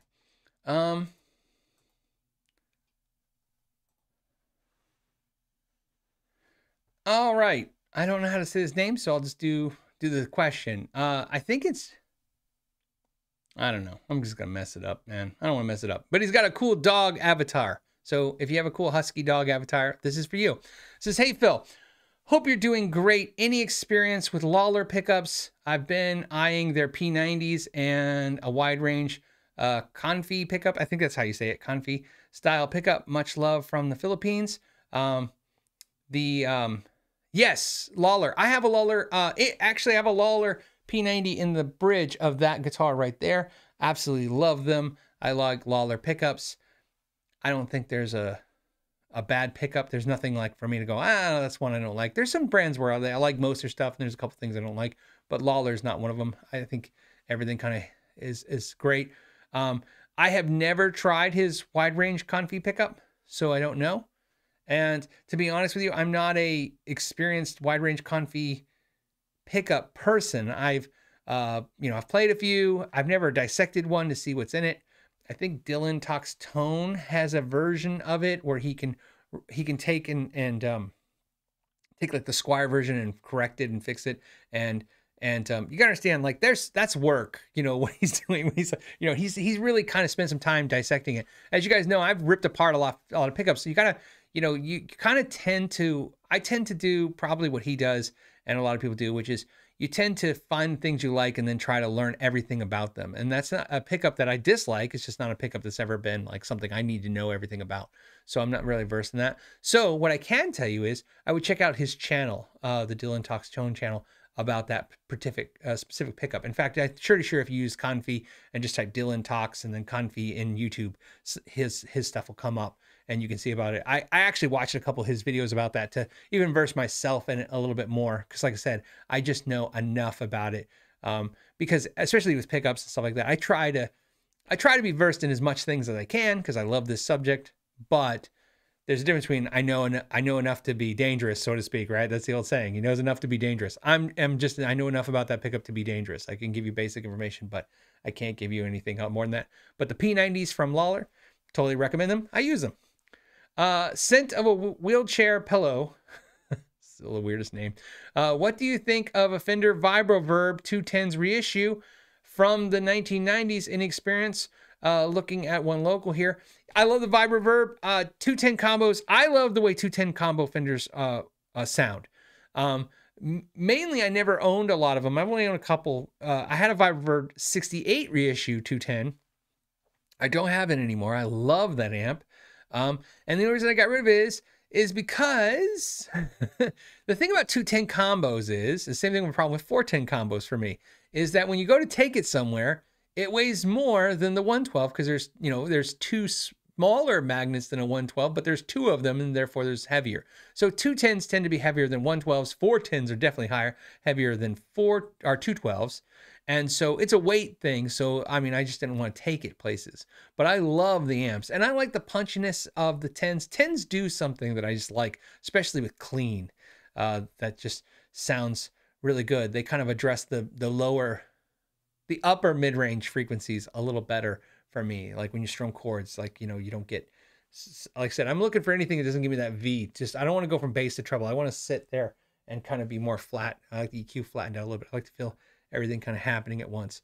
So that's a great pickup. And the 90s ones, I think were good era ones. So, I mean, if you're getting it for a good price and you feel pretty safe with it, pretty cool. Retro Razor says you can only keep one guitar forever, must be versatile to cover all genres. Price doesn't matter. Which guitar would you pick? No custom builds. I would pick the Delos by Kiesel. Here's why.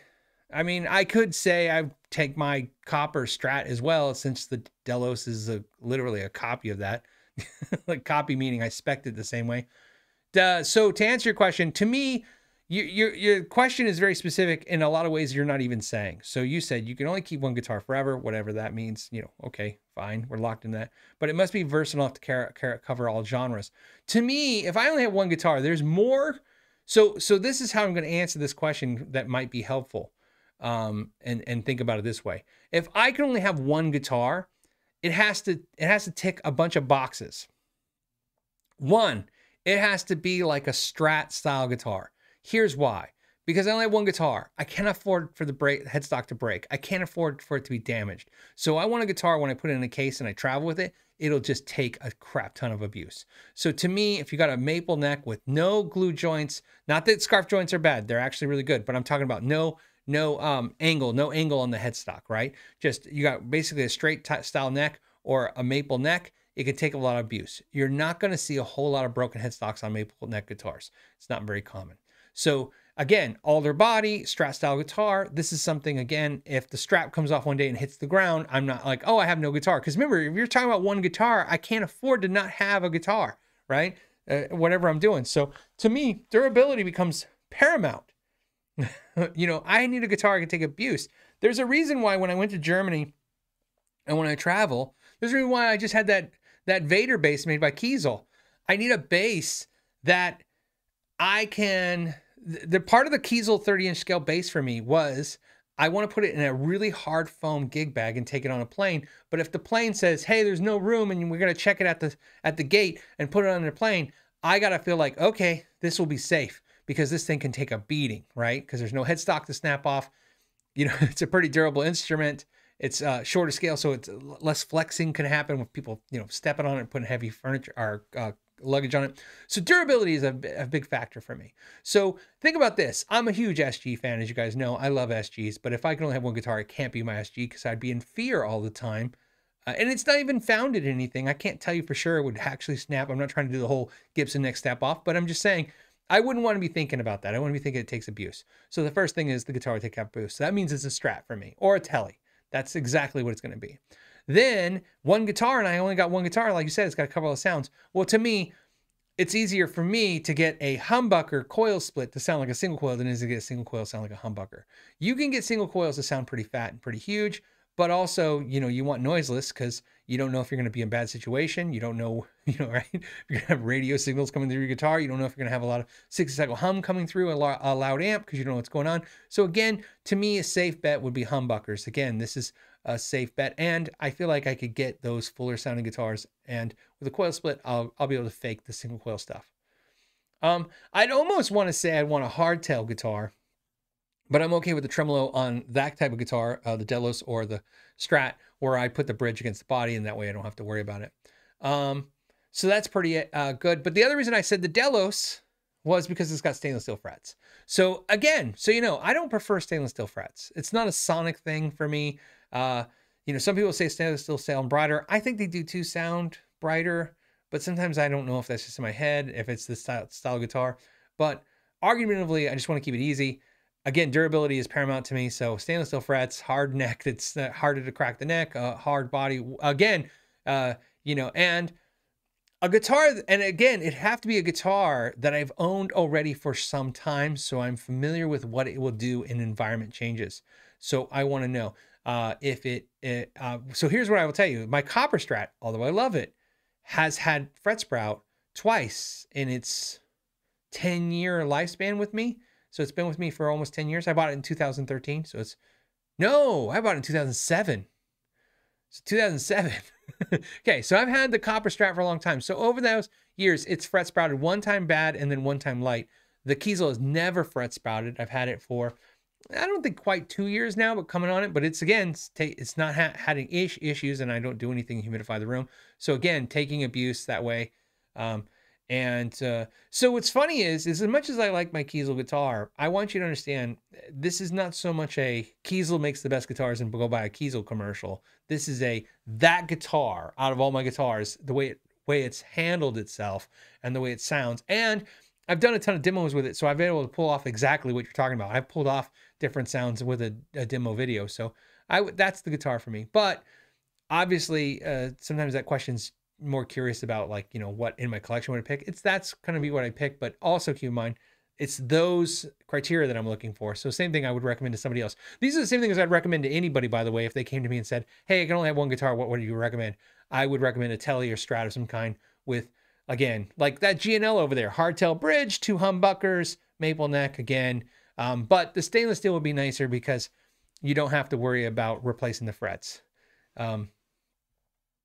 I have not seen everything. I'm just, a lowly guitar tech for many years. So, you can't see it at all, but I've never had or ever seen a refretted stainless steel guitar. In other words, I've never seen anybody wear stainless steel frets out and have to refret them.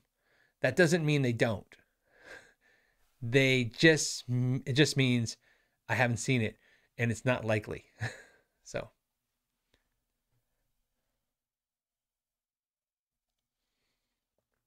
Okay.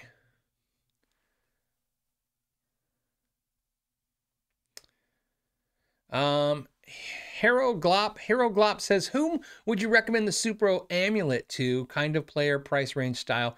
Well, price range, you gotta, I think to me, it's $1,000 guitar amp, right? So $1,000 plus amp, it's expensive. To me, now you're in the expensive amp zone. So it's for someone who's obviously not looking to stay within a budget. It's got some cash to spend. And by the way, that has nothing to do with how much money you have. It's, again, your budget. You have a budget. Everybody wants to spend what they feel comfortable with or what they want. And so something like that would be first taken into consideration. The second thing is it's a great sounding amp. I absolutely love it. And it does, but it's not super versatile, right? You could run pedals through it. Hold on, as I'm pouring the water right next to the microphone. I apologize, but it's time to refill the cup. You can't talk for an hour and a half straight and not need liquids. So,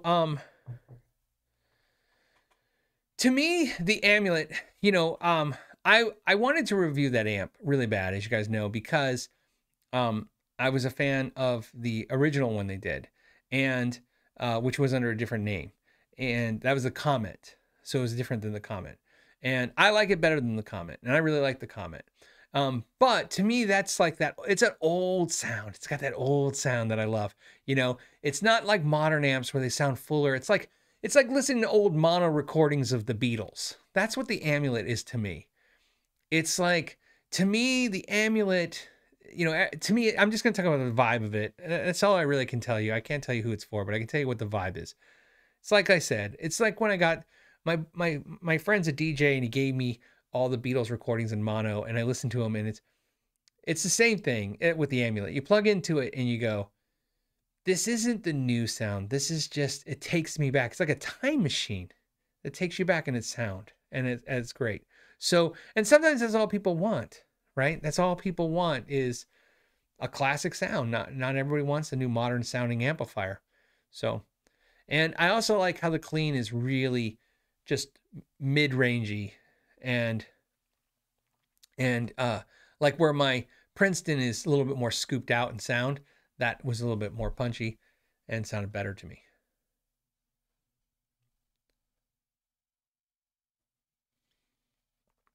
Okay.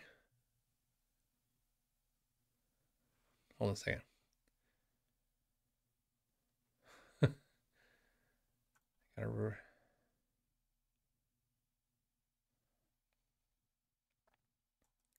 Hold on a second. All right. How are we doing? We're doing okay, I think.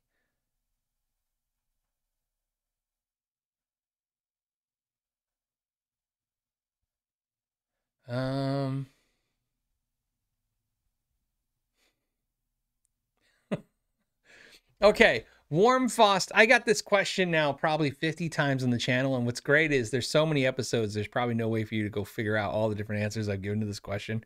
And I've definitely given a different answer to the question. And I'm going to tell you the same answer first after I say the question. I'm going to tell you the same thing the answer is. It's obviously the answer is right now, right? So Warm Fost says, your house is on fire, family is safe. Which guitar do you rescue? It would be the one Nathan made for me, the PRS Nathan made for me. That's a very sentimental guitar. I would not want to tell Nathan that that's I brought my Strat. Hey Nathan, I grabbed my right? I grabbed the Dane Electro, right? So that's probably what I would do, because you gotta understand, I wouldn't be thinking, well, in that scenario, I understand what you're trying to say. If you only have one of my guitars and grab it and go, here's the thing. I wouldn't be thinking like I told you earlier about hey, I only can have one guitar and it needs to be versatile, it needs to be, durable and stuff. I'd be thinking, what guitar can't I replace? And I don't think I could replace that guitar. The story behind it is insane. What he did was insane. Insane in a great way, of course. And most of you have seen the video, obviously it's got a lot of views, but if you haven't seen the video where Nathan basically took 2 years modifying a PRS and building it for me, basically with a bunch of PRS employees on the down low without me knowing for 2 years. It's a pretty crazy story. I find I have trouble just telling it to people. When you tell people, it's like, it's an emotional story and it's just crazy. People are like, that's amazing. And I'm like, yeah, so that'd be it. So there you go. Steve Smith said, geeky stuff hats. My wife has found the hats, had the hats made. In fact, unfortunately, the new company she's talking to, which she seems to really like, and I think I'm really excited about, she had ordered the hats before she knew about this company. So that's good and bad, but mostly it's good because it's on its way. So I think what I heard her say was she ordered 50 geeky stuff hats, and we'll make an announcement. And I want to make a package with them, right? Because you got to make this make sense financially for shipping and stuff, right? So I'll probably do a hat package, with some pics and stickers and stuff, and we'll put some together. We'll have some hats or something, but I'll let you guys know as soon as I get here.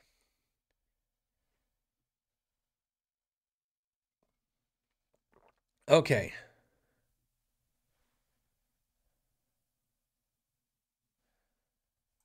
All right. Hold on one second. Let me do one last thing. Let me do this. And okay, burning sensation. I think a wicked sensation, but I understand. Is $4,200 a good price for a PRS private stock? Didn't we already get this question before? I feel like this is a question we've answered before. McCarty in excellent condition. I'm not sure how much these things depreciate and how much is reasonable. Well, you know, they depreciate pretty bad. I mean, custom shop guitars don't really hold value all the time. You gotta understand, one of the things that artificially inflates the value of a guitar is that the companies are raising the price of the new ones all the time.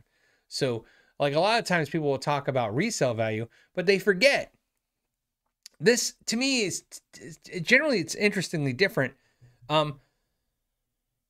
One of the things that's interesting about this market, the guitar market, is that one of the things that can really inflate the used market is obviously availability, but also a big thing is, like I said, they just keep jacking up the price of the new ones, right? So if you bought it for $800 and then the company's selling it now for $1,200, I mean, you wouldn't sell yours used for $600. Doesn't make sense. It's not half. So now you'd get your $800 back, and that happens all the time. So so that's part of that. But for private stocks, the problem is high-end guitars, the prices don't move as fast. You know, that's in your top tier pricing. When you're in top tier pricing, that usually inflates at the slowest rate. It's just because, like I said, there's only so much people are going to pay for something, and it's a small market. You know, if you looked at it like a pyramid of buyers for the guitar market, it's like the high-end amp market and the high-end guitar market. Once you're in the highest tier of that market, you're in the smallest part of that pyramid, right? So there's only so many buyers for it. So you really can't raise your prices too quickly. So the downfall for what I've learned, and this is good because maybe this will help some people, because some people have probably bought some custom shop guitars from Fender or Gibson or Paul Reed Smith or other brands, and you know, you're not in love with it, but then you look and you go, wow, I paid this insane margin. Let's say I paid $7,000, crazy numbers for this, you know, and you pay that. And then you're like, people are getting $4,000. You're like, man, I'm going to lose $3,000 on this. What I will tell you is this. I don't want to think of guitars as financial tools. Okay. This isn't a financial tool channel, and buy low, sell high. But what I will tell you is some things that you have to really learn if you're going to get involved in certain things. The first thing that you have to think about, and you need to seriously think about this, when you buy, I want you to think about pricing of guitars and amps in exactly like a pyramid, like I talked about. So $100 guitars are a wide amount of customers, right? $200 guitars, $300 guitars, $400, $500, $1,000, $2,000, $5,000, $7,000. So it's just a little tip.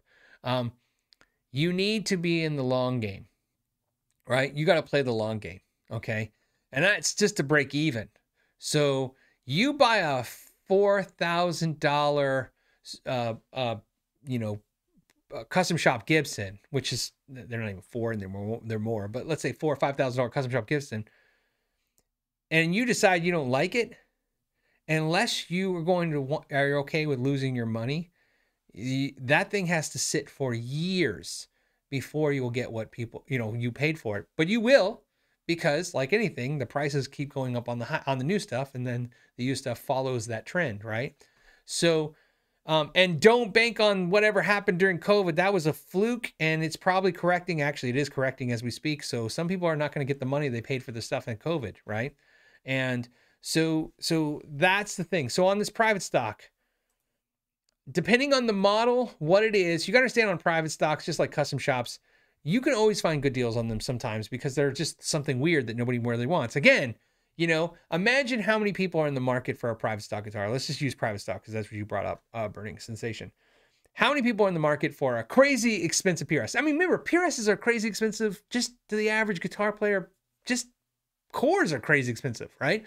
I mean, people are in the 2023, people are buying cars for the price of a core PRS. Right? People buy a car, drive to a job, make a living, feed their children on the price of a guitar.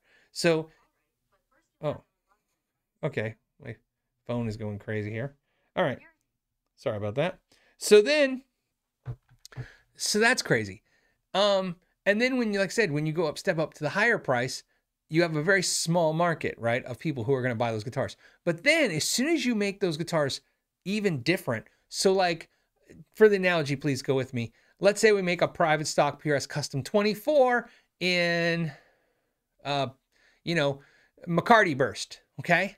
So let's say, and you were listed on Reverb, seriously, no joke, there could probably be a dozen or 2 dozen, 3 dozen people in the entire world in the market for a guitar like that at any given time on Reverb, right? And so imagine, that's not a lot of people. And then as soon as you go, oh, well, I have a custom, private stock custom 24 in pink, not Bonnie pink, but just pink with, you know, some kind of weird inlay that people don't know. Then you just took that market and you shrunk it even more. So it's possible. I've seen it a lot of times. I've seen like Fender custom shop guitars that were selling new. In fact, I've bought and sold guitars like this. PRS guitars are, sorry, Fender guitars that were $15,000 street price, no exaggeration. And I've sold them for $2,500 because there was just nobody in the market for that guitar. And even at $2,500, I'll be honest, I'm being honest, but I'm saying honest, the customer being honest, being the honest customer only bought it because he was buying a $15,000 guitar for $2,500. He didn't even really want it. It was some weird Tele hybrid Strat thing and in a rustic red with like distress on it. It was the weirdest guitar we've ever got. And that wasn't used, by the way. Fender couldn't sell it to a dealer. And then they basically like, you want to buy it for nothing? And I'm like, okay. And I think we bought it for $2,000 and I flipped it for 25. Trust me, I had delusions. I was like, I'll sell it for $5,000. This is great. I'm gonna make $3,000. And then it sat and rotted. And I think we went $2,500 on it. And the person who bought it was like, okay, I'm gonna buy it. Same logic. He's like, oh, I'll make money on it. And he probably eventually did. He probably made $1,000. I'm sure somebody probably gave him $3,500. So what I'm saying is that the price, it's not just the price. You have to be educated on what you're buying.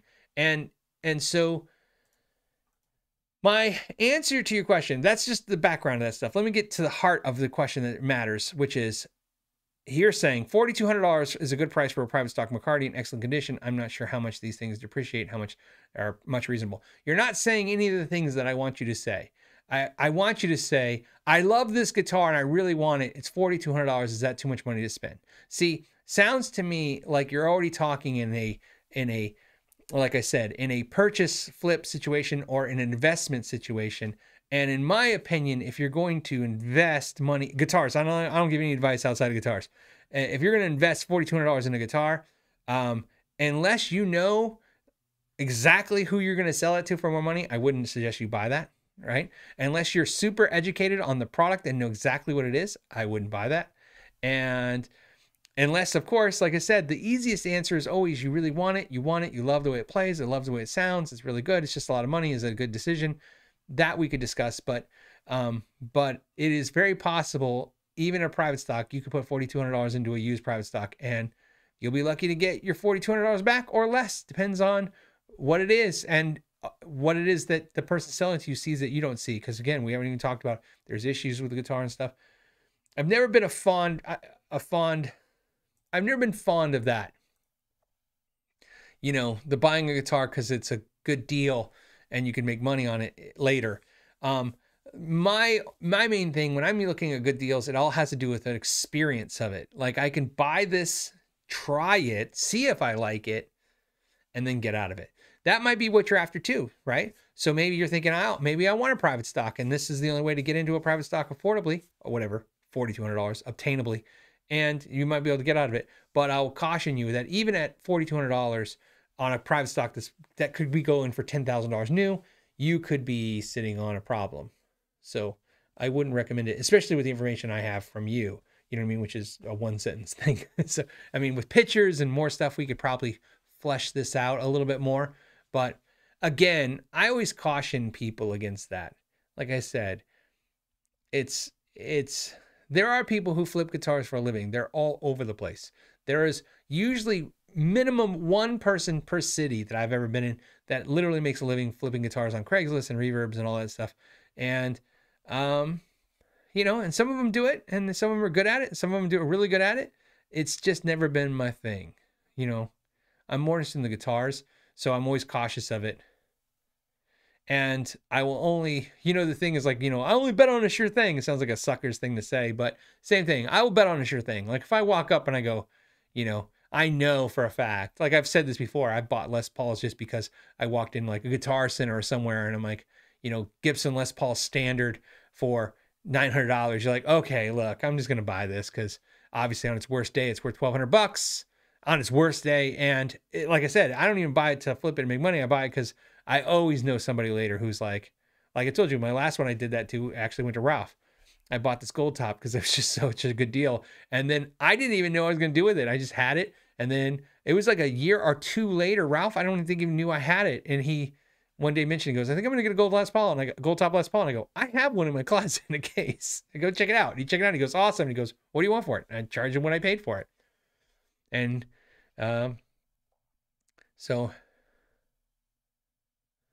Richard says there are YouTubers that flip. There's a lot of people that flip guitars. Look, we're all kind of flipping guitars, even if even if you're not trying to flip guitars. Obviously, you buy guitars and you get rid of them because it's time for them to go and stuff.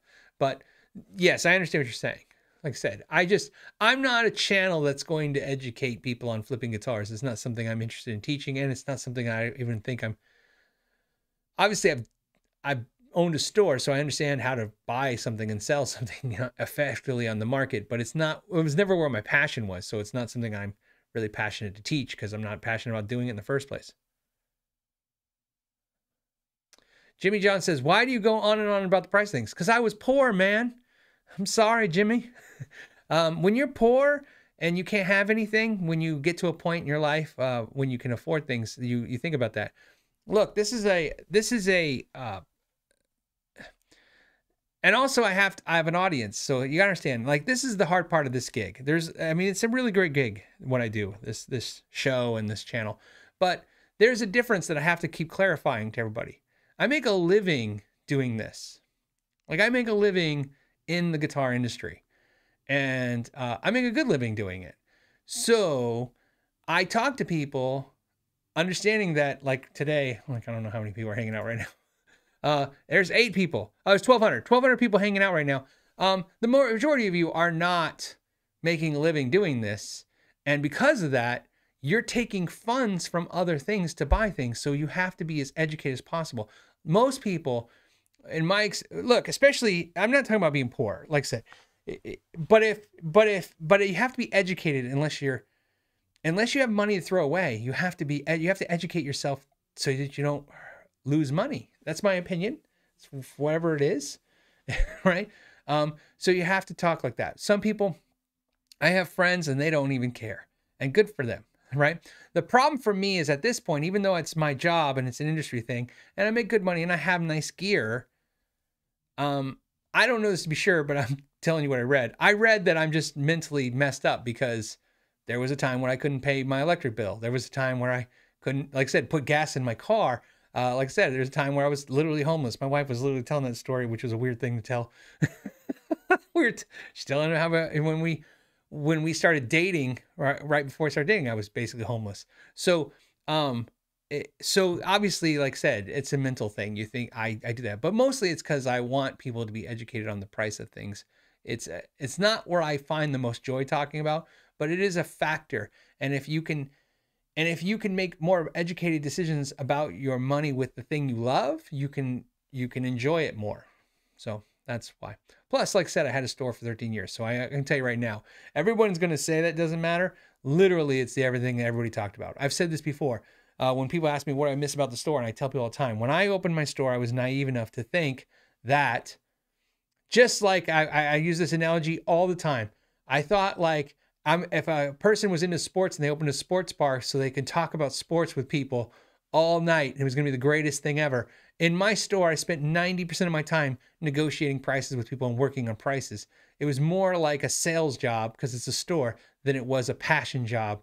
I still liked it, don't get me wrong, but it wasn't what you thought. And I tell people all the time, no, people come in the store, I thought they were going to be like, I love guitars too. Let's talk about guitars. No, it was like, what could you get this out the door for me for? So there you go.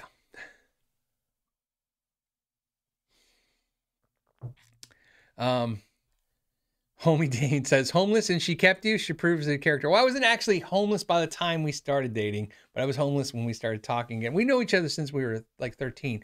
But more importantly, you can understand, she was broke too. We were broke. We were very broke people. You know, we started out life like a lot of people. Nothing. Literally nothing. So, like I said, you appreciate things differently. I read an article that said Julia Roberts, they asked Julia Roberts if $100 was a lot of money. This is just what I read. I thought it was a funny story. And she said, yes, it's a lot of money, even though she's worth hundreds of millions of dollars. And they said that's because she grew up not having money. And I guess mentally they said that's what happens when you have money, is you just still think money, all money matters, right? So, all right, we're off that subject.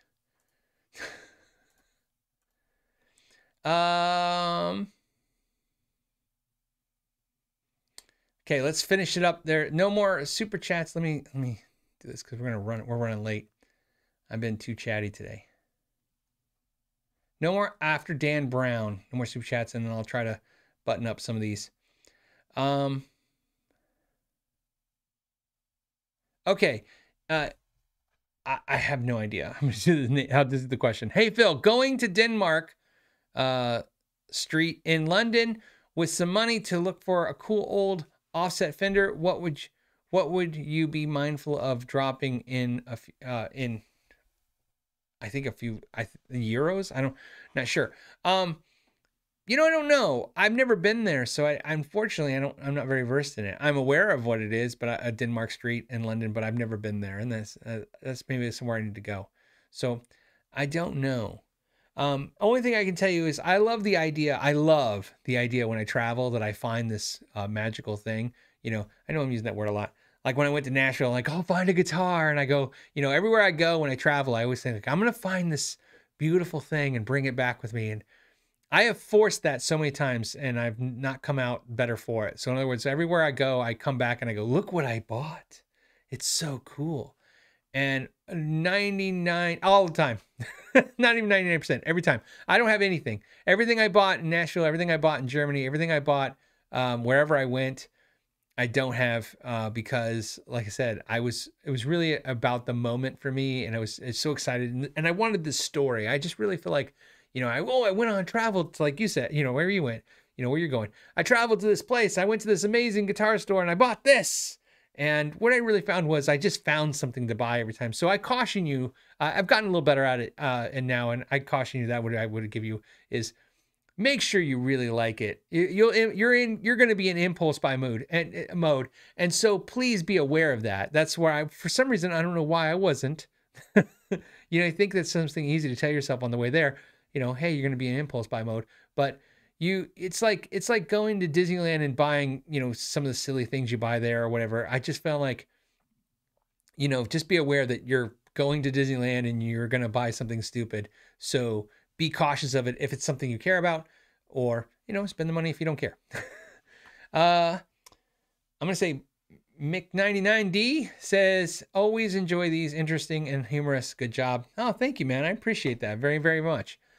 Billy Barrow says, hey, have a 10 Epi SG 400. Okay, so that's an Epiphone SG 400. Suggestion for pickup upgrades for blues. Also, I didn't need it, but minutes ago bought a Vox 8030 VT. Kind of cool thoughts.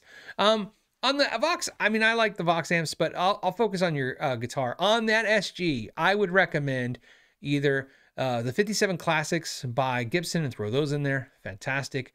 You could throw in the Seymour Duncan's. I would go see Seymour Duncan, like the 59 set would be in the great in there. JB Jazz works great, but I like the 59 set for that. Really good. A dual set of DiMarzio PAF 36th anniversaries would be great in that guitar. Also, some bare knuckle mules. I think those would sound great in the guitar. I like putting Gibson pickups in Epiphones. I find they sound almost exactly like the Gibsons then. So that's where I kind of lean towards. And look for used Gibson pickups and stick them in there. And a little trick with Gibson pickups that I sometimes fail to mention. One of the things about Gibson pickups that's really funny is you can just buy chrome covers. I have a video showing you how to install chrome covers. Anybody can do it, even if you don't have a anything, right? If you don't have a soldering iron, even if you don't have anything, if you have a hot glue gun, that would really help in the situation. If you don't have a way to wax pot them, you know, or you wouldn't have to wax them. They're always wax pot them, but you know, dip them after you put the chrome covers in, or put some wax in there. But like I said, sometimes when you're looking at Gibson pickups, you'll find like, so here's what I mean by that. Sometimes you can find a zebra Gibson pickup and then a black bobbin zebra pickup from Gibson, not zebra, but black bobbin pickup. Just keep in mind, if you can buy some used Gibson pickups, you can just put chrome covers on them or nickel covers on them and throw them in the guitar. And like I said, just search for my video, like look up pickup covers, Phil McKnight, and it'll come up. And just be aware, that's a way to save a lot of money, especially on Gibson pickups. I mean, sometimes you can find a Gibson pickup used, you know, for nothing, for less than a Seymour Duncan or DiMarzio, and load them in there. So don't be afraid of that. So Steve Wright says, hey, if I want to build a lightweight Strat bolt-on, what are the best woods to use? Neck, walnut, mahogany, maple, body, ash, mahogany. So the lightest you'll get a Strat is ash if you can pick the body or the body blank that you're going to use. Like I said, ash could be really heavy or really light, and don't fall for all the swamp ash and the light ash, all that stuff. Don't fall for any terminology. Just like I said, if you can pick it, like if you're going to Warmoth or you're going somewhere like that where you can pick, I don't know if you can pick the weight or the body. Oh, you can pick it if it's already made from Warmoth, and they'll give you the weight. If you can pick the weight of the body, you can get an ash body super light. So if you're trying to get light, you'll get it so light, it'll be stupid. The guitar will be like 6 pounds, all done. So think ash. Alder will be very consistent. You won't get super light, but you'll get reasonable weight, most consistent with alder. Alder will be pretty consistent in most weights. Basswood, of course, will be super light for a body. Mahogany would also be super light. Maple will be heavy no matter what you do. I mean, the odds of you finding a maple body that will be light is almost impossible. I mean, it's like I said, almost impossible, right? So that's what I would look at for those as well. The Juggernaut says, Phil, any thoughts on the 79th anniversary Strat? I'm looking at these pricey, but within reach. I don't know anything about it, so that's the first problem. So I didn't know anything about the 79th anniversary Strat. So, you know, I mean, I told you lately, I feel like Fender's had a lot of issues with quality, but most of that quality with the guitars has to do with the fretwork and the wood not being dried out correctly, in my opinion, because it's just shrinking so badly and giving you fret sprout. But that's something you can have fixed afterwards. So just be prepared for that. So, I mean, that's my only suggestion. I mean, the guitar itself, I don't have any thoughts on, but Fender quality right now, like I said, if you can't put your hands on it or get somebody to put their hands on it first and assure you that it's fine, I would definitely, just like I said, be prepared to add some repair to the cost of the instrument. SH Guitar Works says, hey, Phil, love the show. I love the show, and you have helped my shop immensely over the years. When installing chrome covers on humbuckers, sometimes you have to unscrew each pole piece. Oh, yeah. I think I did that in the video a bit, and get them flush. Will this affect the pickup? No, not at all. No. So what he's basically asking, great question, was when, you know, I told you when you put a chrome cover on, as soon as you put the chrome cover on, as you compress it as hard as you can against the bobbins, you know, then you still have to raise the screws so that they stick up to the chrome. Will that change it? It won't change anything. It doesn't change anything at all. To the string, you understand, it's just relative from the screw to the string. That's all we really care about, right? So even though we've raised the screw higher out of the bobbin, the distance between the screw and the the screw and the string is the same, right? So that's all you would care about. So that's all. So no, you don't have to worry about that. But that's a great question. And something interesting enough, I've tested. So it's one of those things where, like, sometimes you go, I think, but I'm like, I know. We tested it so many times when we were doing a project with pickups once, and I don't know why we were doing that, but that's one of the things we were testing, and it didn't matter. The reason was we were curious what will change. So, you know, this is what the test showed us. What will change the sound is if we elongate like a pole or a screw, right? So in other words, obviously more material, the more magnetic, I guess it could become, is the best way to think about it. So there's more magnetic energy. So like, here's a good example. I don't know why I'm stuttering right now. I think it's because I'm being mindful of time. What we did notice is if like a staggered set of single coil pickups. Making the slug longer has an effect, but raising the slug up and down or raising the screw up and down, it doesn't change anything as long as the distance between the string and that slug or magnet or screw is the same. I hope that all made sense. I think it was pretty clear.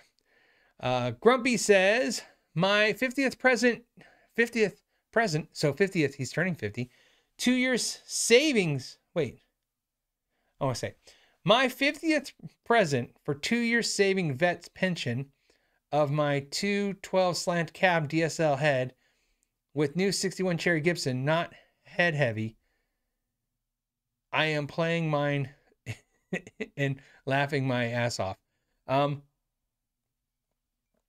Okay, so I basically saying he's for his present, he uses vet's pension to buy a 212 DSL head with a 61 Cherry Sunburst. That's awesome. I got a when I joined the Army, I got a bonus. I got an Army bonus. It was like a cool thing. The way it worked is they paid it to you like way long. Like I thought I was getting it right away. I got it long years later. Whatever. It was a while. Like maybe it was 1 year. It was a while back. And we bought a 32-inch TV. And so I'm just relating to you. I know that feeling like, hey, this is my, my bonus. So I was really excited. That's what we bought with it. So it was our first real TV. We got a 32-inch TV. And for those young people watching, you can buy a 32-inch TV now for about $1.38. But when I bought a 32-inch TV, I think it was $700, $600 and something, $700. So I remember because we were so excited. We went into Best Buy. We bought the TV with my bonus, but we didn't have enough money for the stand for the TV. So we didn't have a stand. So we had to wait and save up a couple weeks. And then we bought a stand for the TV because otherwise it sat on the floor. Let's see. Thank you, Clem, for the super chat. It says, Damon says, my favorite part of the podcast is your thoughts on guitar psychologically and emotion. I like talking about that too. I think it's because, I'm just saying, I think it's because, I think this is when I read comments, I think this is what most of us are trying to figure out. This is an emotional instrument. It's emotional music. Music is emotion. It's emotion. So I'm glad you like it. I like it too. It says, I feel like a misfit because I'm best on a Jaguar and struggle with Les Paul Strats Tellys. Do I need guitar therapy? You don't need guitar therapy. You know what's funny is that's exactly, look, your body shape comes into play with what, shape guitar feels good. Your length of your arms, your length of your legs, just your age, everything kind of factors into what instrument, where you sit, where you position on your right leg or your left leg, whether you stand or sit, all that stuff factors in. That's why there's so many different shapes. And that's why there's so many things. And so, I actually think the Jaguar, which is also like the Jazzmaster, for me, it's the Jazzmaster because the Jaguar's, the scale's just a little too short for me. But the Jazzmaster, that body is super comfortable. So I agree. For some reason, it really sits the most proper. I've just never found a Jazzmaster that really synced up with what I want, for the most part. But I love it. I always they always put giant headstocks on the Jazzmaster stuff. And I always wanted the headstock to be smaller because I kind of feel like it dives a little bit if the headstock's a little heavy. But again, that's just how I sit and how the guitar sits with me. So no, you don't need therapy. And that, if anything, you figured it out, man. You figured out what works. And that's important. My hard thing is it took me a long time to figure out what works, i.e. the SG. I didn't like the way SGs looked. So therefore, I didn't want to play them. And then one day I was like, man, these are really comfortable. And I like the way they sound. So it's like the perfect kind of fit for me. I like Strats because they fit really, really good with me as well. But like Les Pauls just aren't very comfortable for me. But I love the way they sound and I love the way they look. So I force myself to play them from time to time because I love that about them. But they're not as comfortable. So I'm going to continue to play them because there's things I like about them, but isn't the most comfortable thing for me. Ryan says, question, what do you make of the industry-wide back orders? And will they ever end? Nothing I want is available. You know, the back orders, obviously they had the supply chain issues. What I'm noticing is if it came from China, it's back in stock. Like it's like like I said, it's like all the boats showed up June of last year, and then literally we just saw the inventory go crazy, and it's like they can't get rid of it.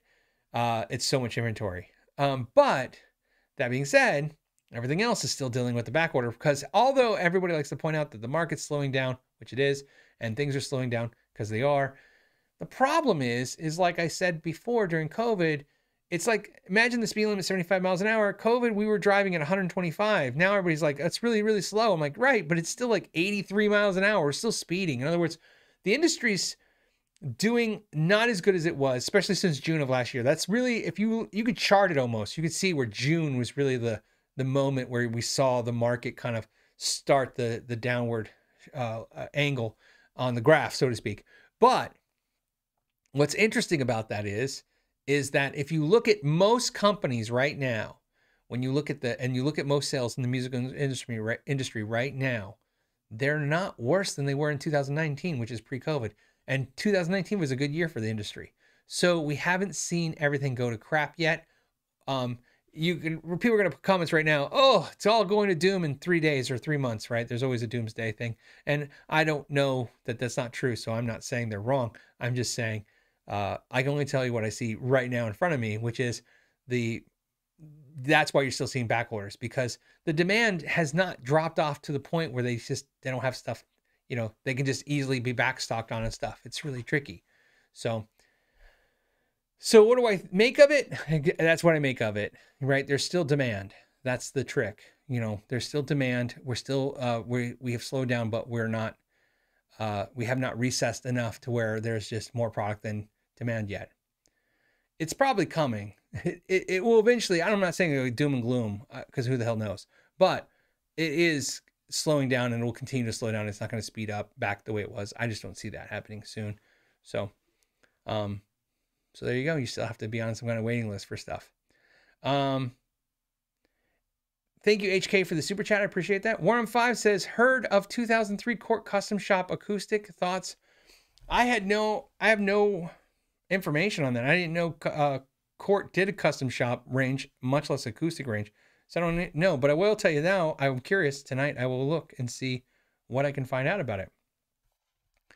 Curtis says, Ola Phil, I received my set of Wiggins pickups and a set of HBs, humbuckers. Oh, okay. So Wiggins pickups and a set of humbuckers are on their way. What do you recommend for treble bleed caps on these sets? Gracias. Gracias. I know I say it kind of so lame. Gracias. But